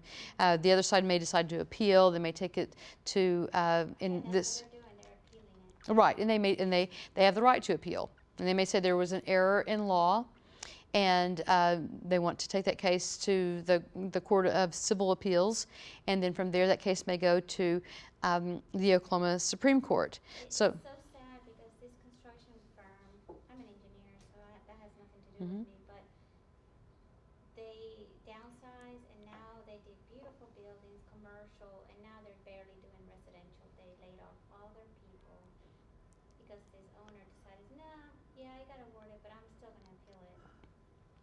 And so they're killing the firm. I understand, and that's one of the methods that people want to avoid. They want to have good contracts, and you have to look at who you're dealing with too, and look at who is on the other side. And in the example that I gave earlier and that we discussed at the break, I can guarantee that that contractor that I was referring to earlier won't do business with that private party again. That won't happen. And then others won't do business with that party again. And so, you know, that word gets out, and that reputation, that's all you have is your reputation. And so that reputation gets known by others, and so you then understand that that's the process, the legal process, and we don't want to enter into that legal arena. And then I tell my people that I represent, you know, we do anything to avoid getting into that legal arena. I don't want you, any one of you, to have to hire a lawyer. We are a necessary evil, if you will. I mean, because we're only involved in disputes between parties, and we're trying to resolve those disputes, and if we can't resolve them in any way, we have to go to the last means, the last method that we can go to, and that would be the court system. And so, and that's what we have to do, then that's what we have to do, but that's not something that we're afraid of doing, but we really want to avoid that, and we don't want you to have to hire attorneys, and so that's why those agreements and those contracts are so important up front, so that everybody is clear on what we're supposed to do during what period of time, what our duties are, how much we're going to get paid, what happens if there's a problem, how are we going to resolve that, where we're going to litigate that, if we have to litigate that, if we're going to do arbitration or mediation or not. So a lot of those provisions are set forth up front, and that can avoid a lot of headache in the end. And it doesn't hurt. As you just mentioned, this person says they're not going to pay, they're going to appeal it.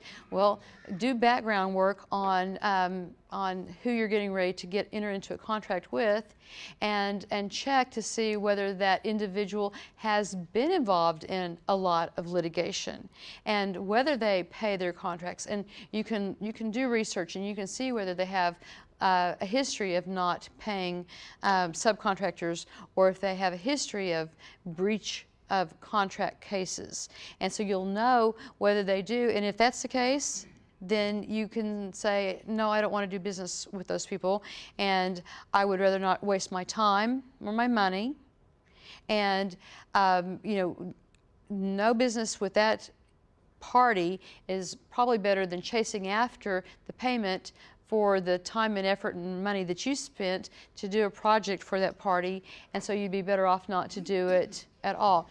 An example, I was talking to someone last week, and someone brought to me, someone very well known, brought to me a case, and it had been handled by another attorney, and this party lost, and they wanted me to do the appeal.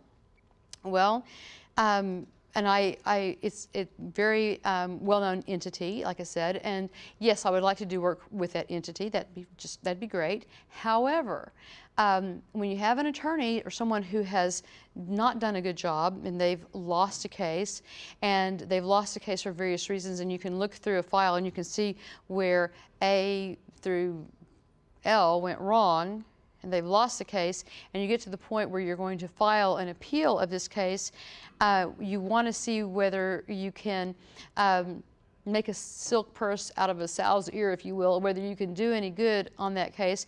And even if I am, offered a handsome sum of money to take an appeal, and people bring their boxes in for me to take over and handle this case through an appeal, I can do like I did a couple weeks ago and say, I've looked at this and thank you, but no thank you, and I'm not going to take that. And someone, I was in New York last week, and someone said, well, it must be nice to turn down business like that. Well, you've got to think about the fact that it's not just that it must be nice. It doesn't mean that it's nice to do. Maybe it's the most prudent thing a person can do is to say, I don't want to do business with that entity, like you're talking about, or I don't want to take on this work, or I don't want to take on this appeal. I don't want to do this because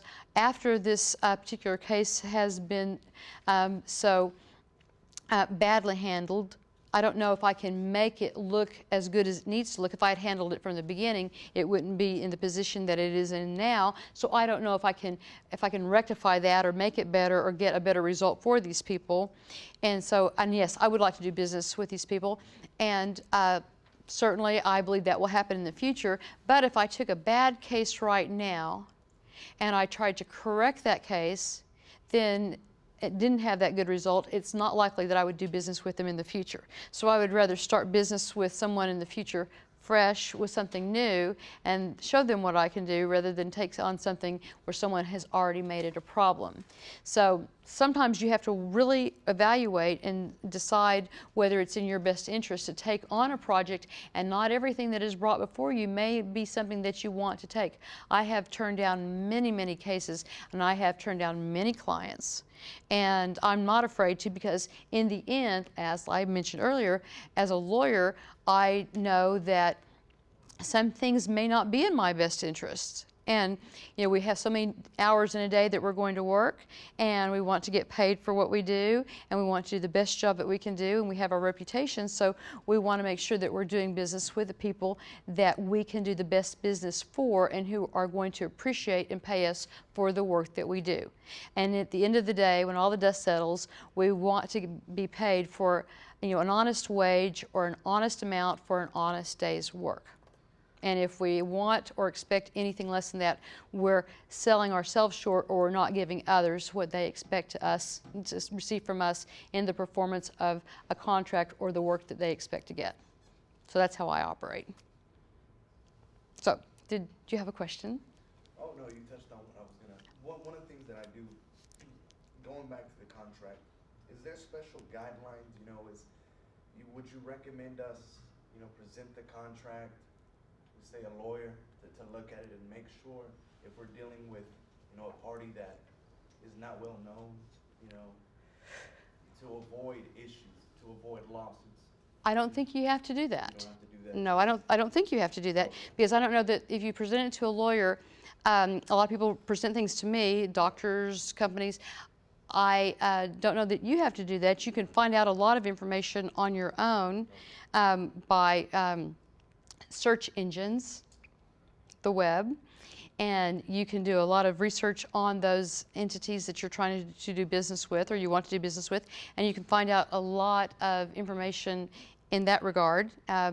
In your research, find out what their reputation is, ask other people that are in the same business, have they heard of this, and if you don't want them to know about the business you're about to perform, or the work you're going to do, or what you're thinking, and they say, why do you want to know? And you don't have to tell them that you're trying to get a contract or work on a contract. You just say, well, I heard about them, I'd never heard about them, I'm just wondering what you knew about them. You don't have to tell them everything you know.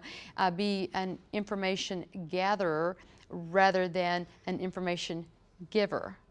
And so see what kinds of information you can pick up from other people before you engage in that contract. I was talking to a very good friend on the Oklahoma Supreme Court, and she was talking to me. She said, did you Google so and so? Did you Google them? And I said, I looked at her. I was kind of surprised, and I said, well, yes. She said, I Google everyone. I Google everyone, and I never really thought about that. I thought, and then I remember several years ago mentioning that term to my daughter, of all people, and she said, she chided me and told me, she said, that is not a word, that is not in Webster's dictionary. It might be now. I think it has been added as a term, but my point is that, go through and Google. Go through those different web engines and search engines and see what you can find out about other people, and you might be surprised at what you can find out. Look at the Oklahoma Supreme Court network, and you can go into the Oklahoma Supreme Court network, and when you enter that website, you can see at the top or on the side. The top, it's about 3 bars from the left, and it says search dockets, which is kind of a misnomer, or you can go down on the left side, and I think it also says search dockets. And when you go into search dockets, you click all, and then you can type in the name of the party, entity, and you can see, and it will pull up any cases that have been filed against that entity, or any cases where they have been involved in litigation. It might ask you whether they've been a plaintiff or a defendant, but you can do your research that way. Will it show the business owner's name if it's a business? That information you can get will show the business owner's name, or the business that you're talking about is the question. That information, you can find the business name through the Oklahoma Secretary of State, and you can click on the business entity, and then you can go through those search tools through that public entity, and you can find out who the principals are that are behind that business, and then you can Google those names. Because you know they're getting sneaky. They're setting up LLCs for a project, and then they're going bankrupt. Right. So, and that's where you really want to do your homework. And if you have any red flags. So, but that's why I asked how to get their names, because then you will find out the business, then you get the name, then you put the name in. Mm-hmm. That's right. Because it's a pattern. That's correct. It is a pattern. So you can do a lot of work up front to see whether you're dealing with people that are going to be honest and have character, right? And see if you're going to get paid. It's hard to do. It's hard. It is hard to do, but it's worth the effort. If it comes easy, easy come, easy go, and just don't rely upon someone's word. You want to get it in a contract, but like I said, you want to make sure that who you're contracting with is really who you're contracting with. A lot of times, these days, when if you were to close on a mortgage or perhaps a car loan, people want thumbprints and they want fingerprints. You might want someone's, I'm serious, and you might want someone's driver's license. You might want to see proof of their identity. When you're, I'm doing this, I know this sounds like I'm being overly cautious, but this is just good business. Do you do this? And just ask them if they get a copy of a driver's license and say, well, think about that. You might want to do that in the future, and then they might. But if they don't want to give that information to you, well, then perhaps there's a reason why. Okay, so you just want to protect yourself in those contracts that you're entering into. Okay, so now, would you guys like to take just a break for just a few minutes, and then we can start? It's about 10 minutes before 11 o'clock, and we can start back at 11. Does that work for you? What time? Well, okay, so the question is, does it really save you anything to agree to arbitration? I can see that arbitration can be very beneficial for certain parties in certain situations. Let me give you an example. If you are an employer and you have a contract with an employee, and there is something that goes wrong in that employment contract, the employer may not want to resolve that issue in a court because that jury is going to be made up of other employees, not employers. So you're not going to have a jury of your peers. So in that case, it might be better for the employer to have an arbitration clause in that agreement rather than to go to court. But that's not the case that we're talking about here. Some cases might be so complicated that you wouldn't get a jury to understand what you're talking about, and so you might want to enter into arbitration because you might have more time with an arbitrator. And you might think in some ways that it is perhaps less expensive to go to court than it would be to arbitrate. Well, it's because the court is a public entity available to all, right? And arbitration is something that you have to pay for. But there is a little bit of a misnomer in that with an arbitrator or with a mediator, you might not need an attorney. That's one. So you might not have to pay the services of an attorney, whereas in a court of law, you would have to pay for the services of an attorney. A corporate entity cannot represent itself. A corporate entity must have an attorney. So you would need an attorney in that setting. So, but if you had arbitration or mediation, it might give you that out, especially mediation, and then your backup would be that you would always have that court proceeding waiting in the wings so that you could go that route. So is it going to save you money? It might save you money because you might not have this protracted litigation with court dockets. I mean, you can try to get a court case set today, and you might not get a trial date until September 2013, January 2013, and I've seen cases that have gone on for years. And we were talking about appeals. I've seen cases that have gone on from start to jury verdict for 3 years, and then I've seen an appeal go on for 10 years thereafter. So So that can be a very long process to go through the court system, and long processes involving attorneys can be costly. And so if you get a mediator or an arbitrator, it might cost you money, but it saves you money in the long run. And yes, you're with a private entity that you have to pay, but you're going to pay to go to court regardless, even though you're not having to pay for a judge to hear your case. To answer your question? Yes. Okay. Now,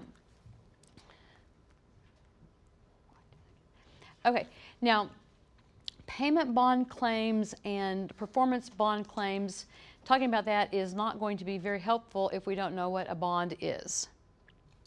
So, as far as a bond, I've picked out the easiest,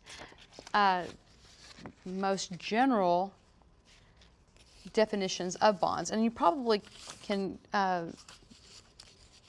answer this question, but it's interesting that I was working with an attorney a couple of weeks ago, about 4 weeks ago now, and he didn't know what kind of bond he needed or how to obtain a bond in a case for an appeal, and he was not a new attorney. He should have known how to do this, but not everyone understands what a bond is or how to obtain a bond. And so I am just kind of a history buff, and so I had mentioned this when I spoke last, and so I wanted to just throw this out at you, and you can just see how far back these go. Individual surety bonds are the original form of suretyship. Well, what's a surety? Well, a surety is a guarantee in finance.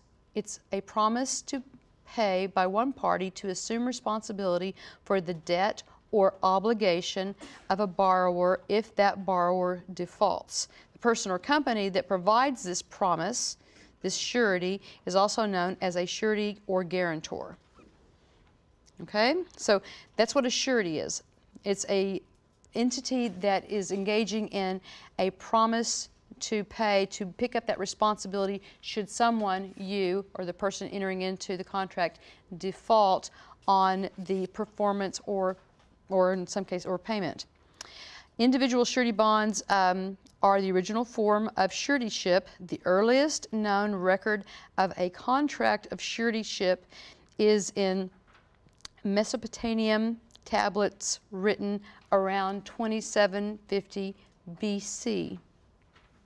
There's evidence of individual surety bonds in the codes of Babylon, Persia, Rome, Carthage, and the ancient Hebrews and later England. It wasn't until 1840 that the first corporate surety was organized, the Guarantee Society of London. In 1865, the Fidelity Insurance Company became the first U.S. corporate surety company, but the venture soon failed. Contract bonds used heavily in the construction industry are a guarantee from a surety to a project's owner, the obligee, that a general contractor or principal will adhere to the provisions of the contract. Included in this category are bid bonds. It's a guarantee that the contractor will enter into a contract if awarded the bid. Performance bonds, a guarantee that the contractor will perform the work as specified by the contract. Payment bonds, guarantee that the contractor will pay for services and materials. And maintenance bonds, guarantee that a contractor will provide the facility repair and upkeep for a specified period of time. There are also miscellaneous contract bonds that come into play that do not fall into the categories above but are simply extra additional types of bonds, the most common of which are subdivision and supply bonds. So we also have, as some of you might know, we're not going to ask for any show of hands, but we have court bonds. Somebody might need a bond to get out of jail, but we won't ask for any raising of hands at this point. If you know what that is, you don't need to tell us, but those are also bonds as well, and that's what we're talking about. We're talking about bonds. Someone. For a court bond when I tried to protest a traffic ticket. That's, No, I'm not. that's correct. And just because I went in and tried to protest, I had to pay like $85 worth of court costs. That's correct. If you have a traffic citation, you have a traffic ticket, and you want to contest that, then typically you will have to post a bond to protest that ticket. And when you do, the bond is equal to the amount of the ticket. And you're wondering why then you would post that bond. Well, very likely you might prevail on that ticket, or that traffic ticket, or that parking ticket, or that speeding ticket, and you might prevail simply because the person or entity, the officer that wrote that ticket, didn't show up for the hearing, and then you would prevail simply for that reason alone. Do you get that money back? You would. You might not get the court costs back, but you wouldn't pay the $150 perhaps for the parking ticket, but you might pay the court costs, and you might ask the court for the court costs back. And to be totally candid with you, traffic court is a court that I have never practiced in, so I can't answer that question. But I have seen others that have, but that's what a bond is. So, and I avoid parking tickets as well.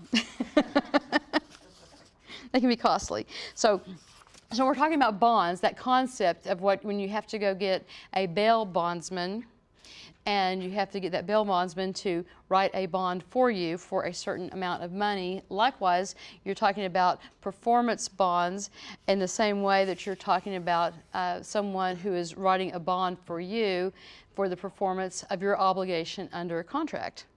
Same thing, same concept as the bond that you are more familiar with. In some ways, someone's writing a bond for you and guaranteeing your appearance in court. Or you're posting a bond to guarantee that you're going to either fight that ticket and pay for that ticket or not. Because after you post the bond and you pay for the ticket in its entirety, you may decide that you don't have as good a case as you thought you had to begin with, and therefore you want to just forfeit the bond and let that bond be used to pay the traffic ticket or parking ticket. You won't want to do that in the case of a surety bond, because the surety company might not want to let that happen. Okay, now we have performance bonds, and a contractor may be required to have 3 bonds for contracts, and we might have to have a performance bond for 100% of the value of the contract to ensure completion of the work. We might have to have a defect bond for 100% of the value of the contract to provide correction of defects in the construction and equipment for 1 year after acceptance of the work. And we might have to have a payment bond for 100% of the contract to assure that the owner is protected from action of subcontractors, suppliers, and employees for unpaid debts of the contractor. Okay? So those are bonds that, if you're working on obtaining contracts, they can provide a hang-up for you. And so while you're getting together your arsenal or your team to back you up while you're getting your business or your contracts underway, don't forget the bonds, because if you do and that contract is about to be awarded and you have a very short time frame or turnaround time, it could take longer to get the bond than the amount of time that you have to execute the contract, and the contract may not be able to be executed without the bond. And so if you don't have that, you're in jeopardy of losing that contract. And I know that everyone wants to help you get to where you need to be, but simply put, if without that bond, you're not going to get anywhere. And so that's critical to the contracting process. Would that be correct, Mr. Penny?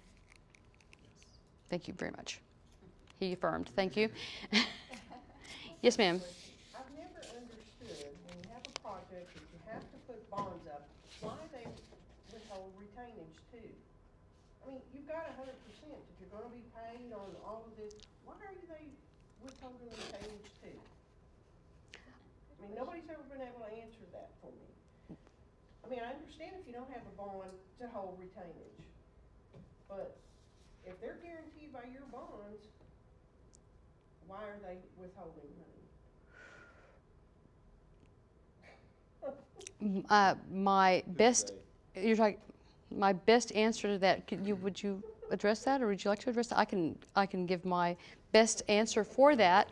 The reason that you might do so, or the reason that I might do so, is because there's a cost associated with the fact that you didn't perform the contract, or there's a defect in the contract, or we had to get to the stage of executing on a bond. So there's a cost associated with that. Simply because you have a bond in place doesn't mean that there is still not a cost of the failure of the contractor in the performance of that contract, or payment to subcontractors. There's still a cost. Just like you mentioned earlier, that if you should have to go to mediation or arbitration or court, what is the cost of that? What is the cost of doing business? What is the cost of the distraction in your workday, in other work that you're not doing?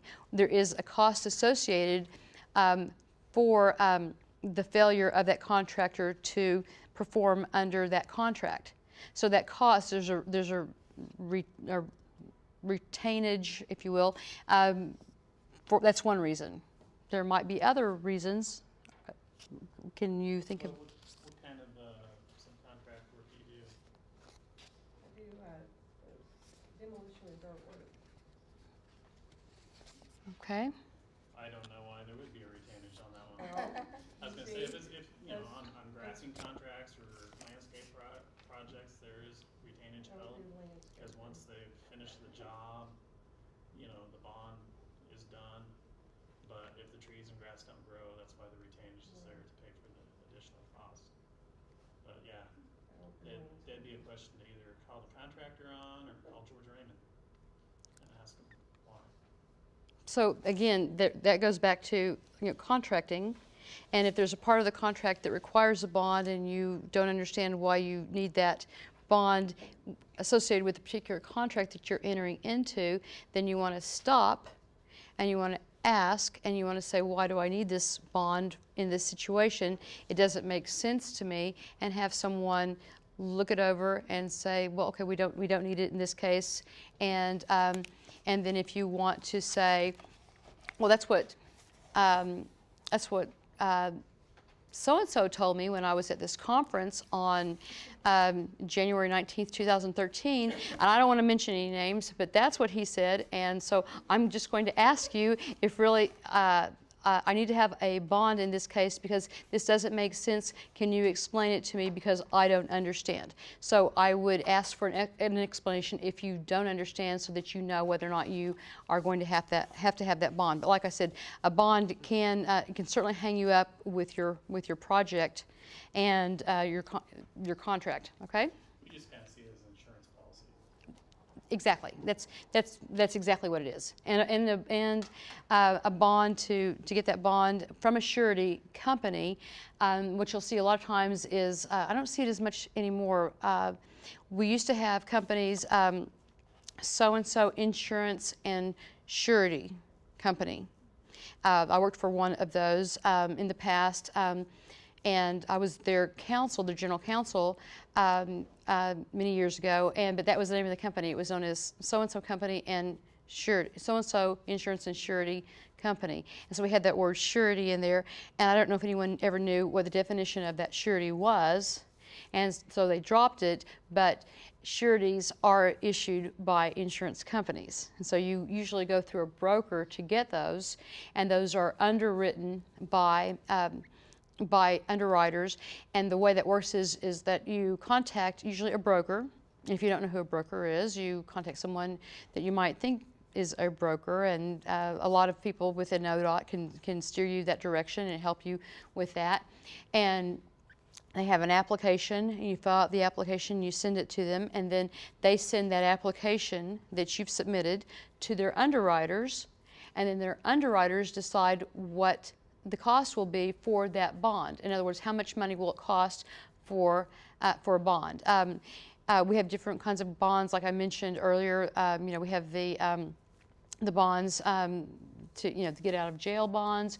We have for court appeals, we have supersedious bonds. And recently, for example, in a court proceeding, the collateral for a bond was going to be 100% of the bond. And this was for a well-known company.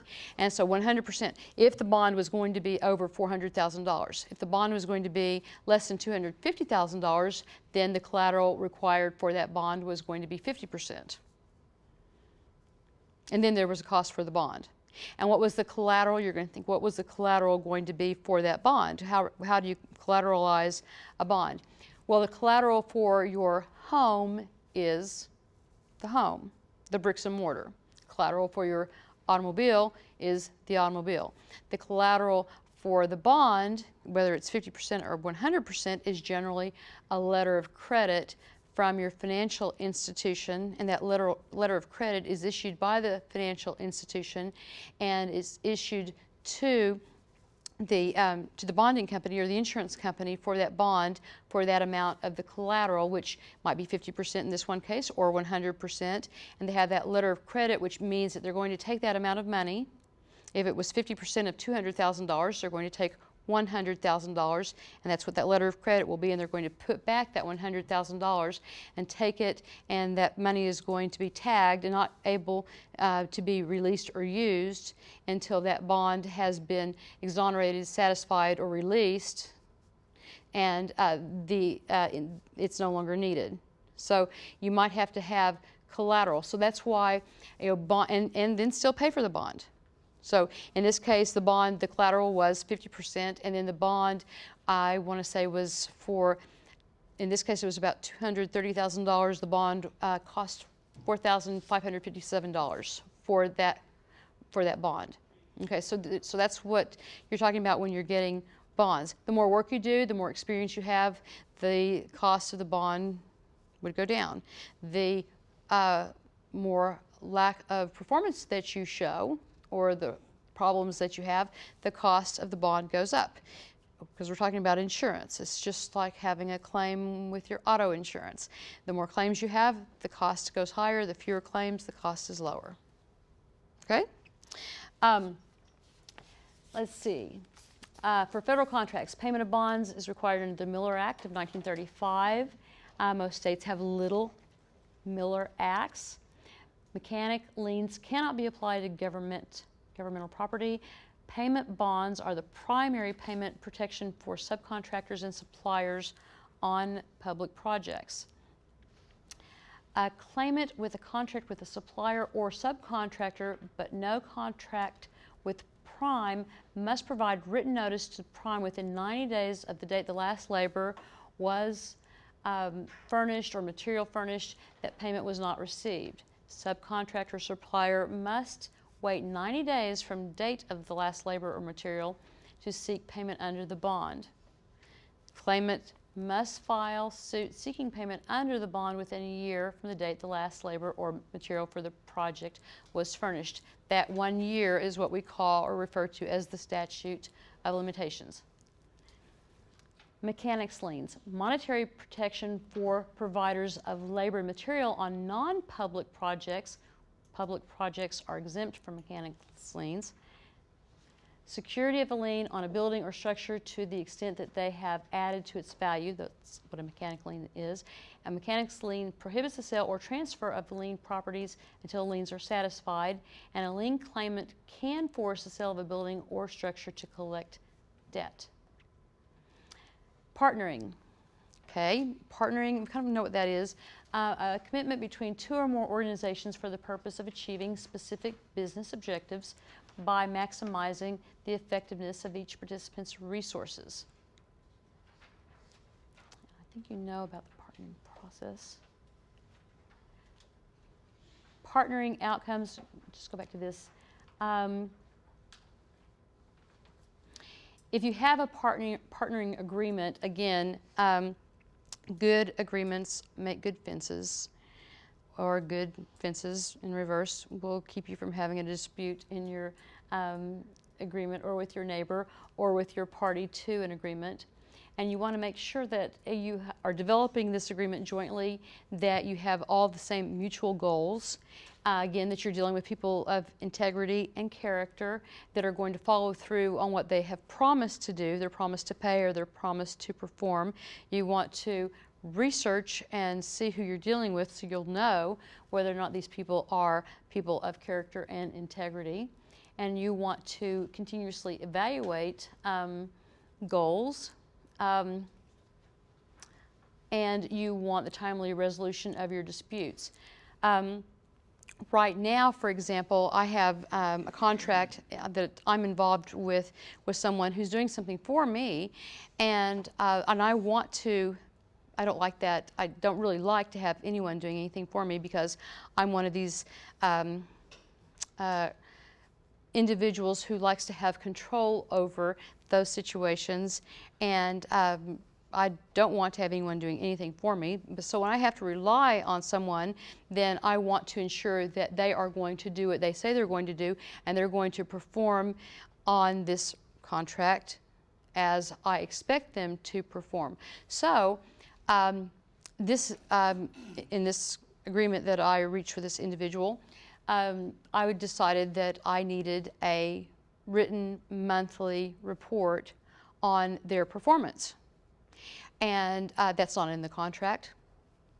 But I wanted it, and I wanted it, I think this contract was signed in October. I wanted it in November, and I received that. And not only did I receive it, it was far more detailed and far more information than I had anticipated that I would receive.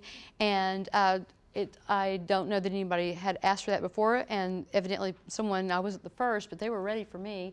And I got what I wanted, and I was satisfied, but I didn't want to wait so many months and not see that I wasn't getting what I wanted. And I wanted to make sure that I was going to see some kind of action on a monthly basis. And so likewise, in what we're doing, like in my office, we provide status reports to people that we're working for, as far as litigation, or when I'm reviewing contracts, or if I can do what I say that I can do. We at the end of every month, we provide a status report to people on the status of a case. At the end of the year, a status report on the status of all cases. Again, when you do this, whether you're partnering with another, or in this case, if you're entering into a contract, you do avoid disputes if you keep up with what's being contracted for. You'll have on-time performance because someone is watching what you're doing and you're reporting what you're doing, and you don't want to report that you're doing nothing. So you're going to be doing something so that you can report action, and you're going to have improved long-term relationships. And again, as we talked about much earlier, fair profit and prompt payment for the contractor. Performance bond claims, they are primarily for the protection for the owners and the prime contractors for subcontractors. The performance bonds ensure that the project will be completed. Performance bonds are not dispute resolution mechanisms. Let me say that again. Performance bonds are not dispute resolution mechanisms. Dispute resolution mechanisms are alternative dispute resolution that we talked about earlier, also known as ADR. That would be mediation or arbitration. So that's not what a performance bond is. A performance bond is more associated with an insurance policy written by an insurance company. The first step is you terminate the bonded contract. You might have a pre-termination meeting to discuss the methods to perform. The owner obligee can give 15-day notice to take over completion of a project if the surety does not act with reasonable promptness. And like I said before, reasonable is that reasonable man approach. What do we think is reasonable? Options under a performance bond: finance the contractor, take over the work, tender a new contractor, elect not to complete the work. Clear as mud.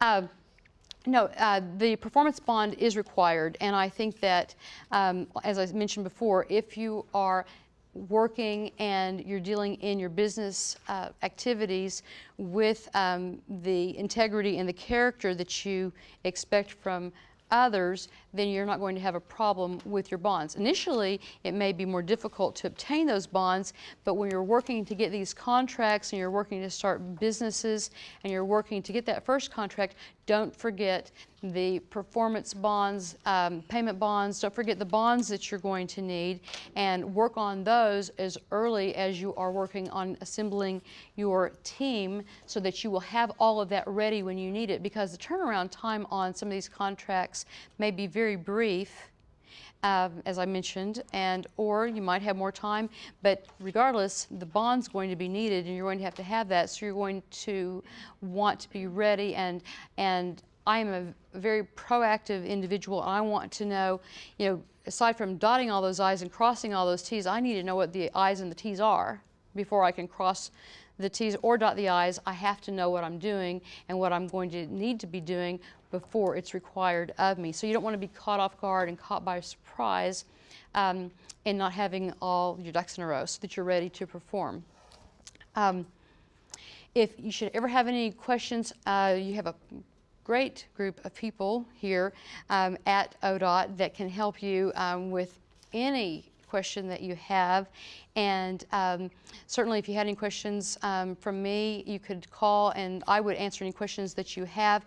And then if I didn't know the answer, I would call someone at ODOT. And I would go to to someone, and I might ask a question, and someone might direct me. I work with a lot of state agencies, and my husband is a director of a state agency, and he has a lot of attorneys that phone him. He's an attorney, and he answers their questions and tells them where to go and where to get the answers, so that they don't have to hire an attorney. You don't want to hire an attorney. Certainly you don't want to get to that stage, and you can do it best by knowing the requirements of the contracts that you're entering into, reading the contracts.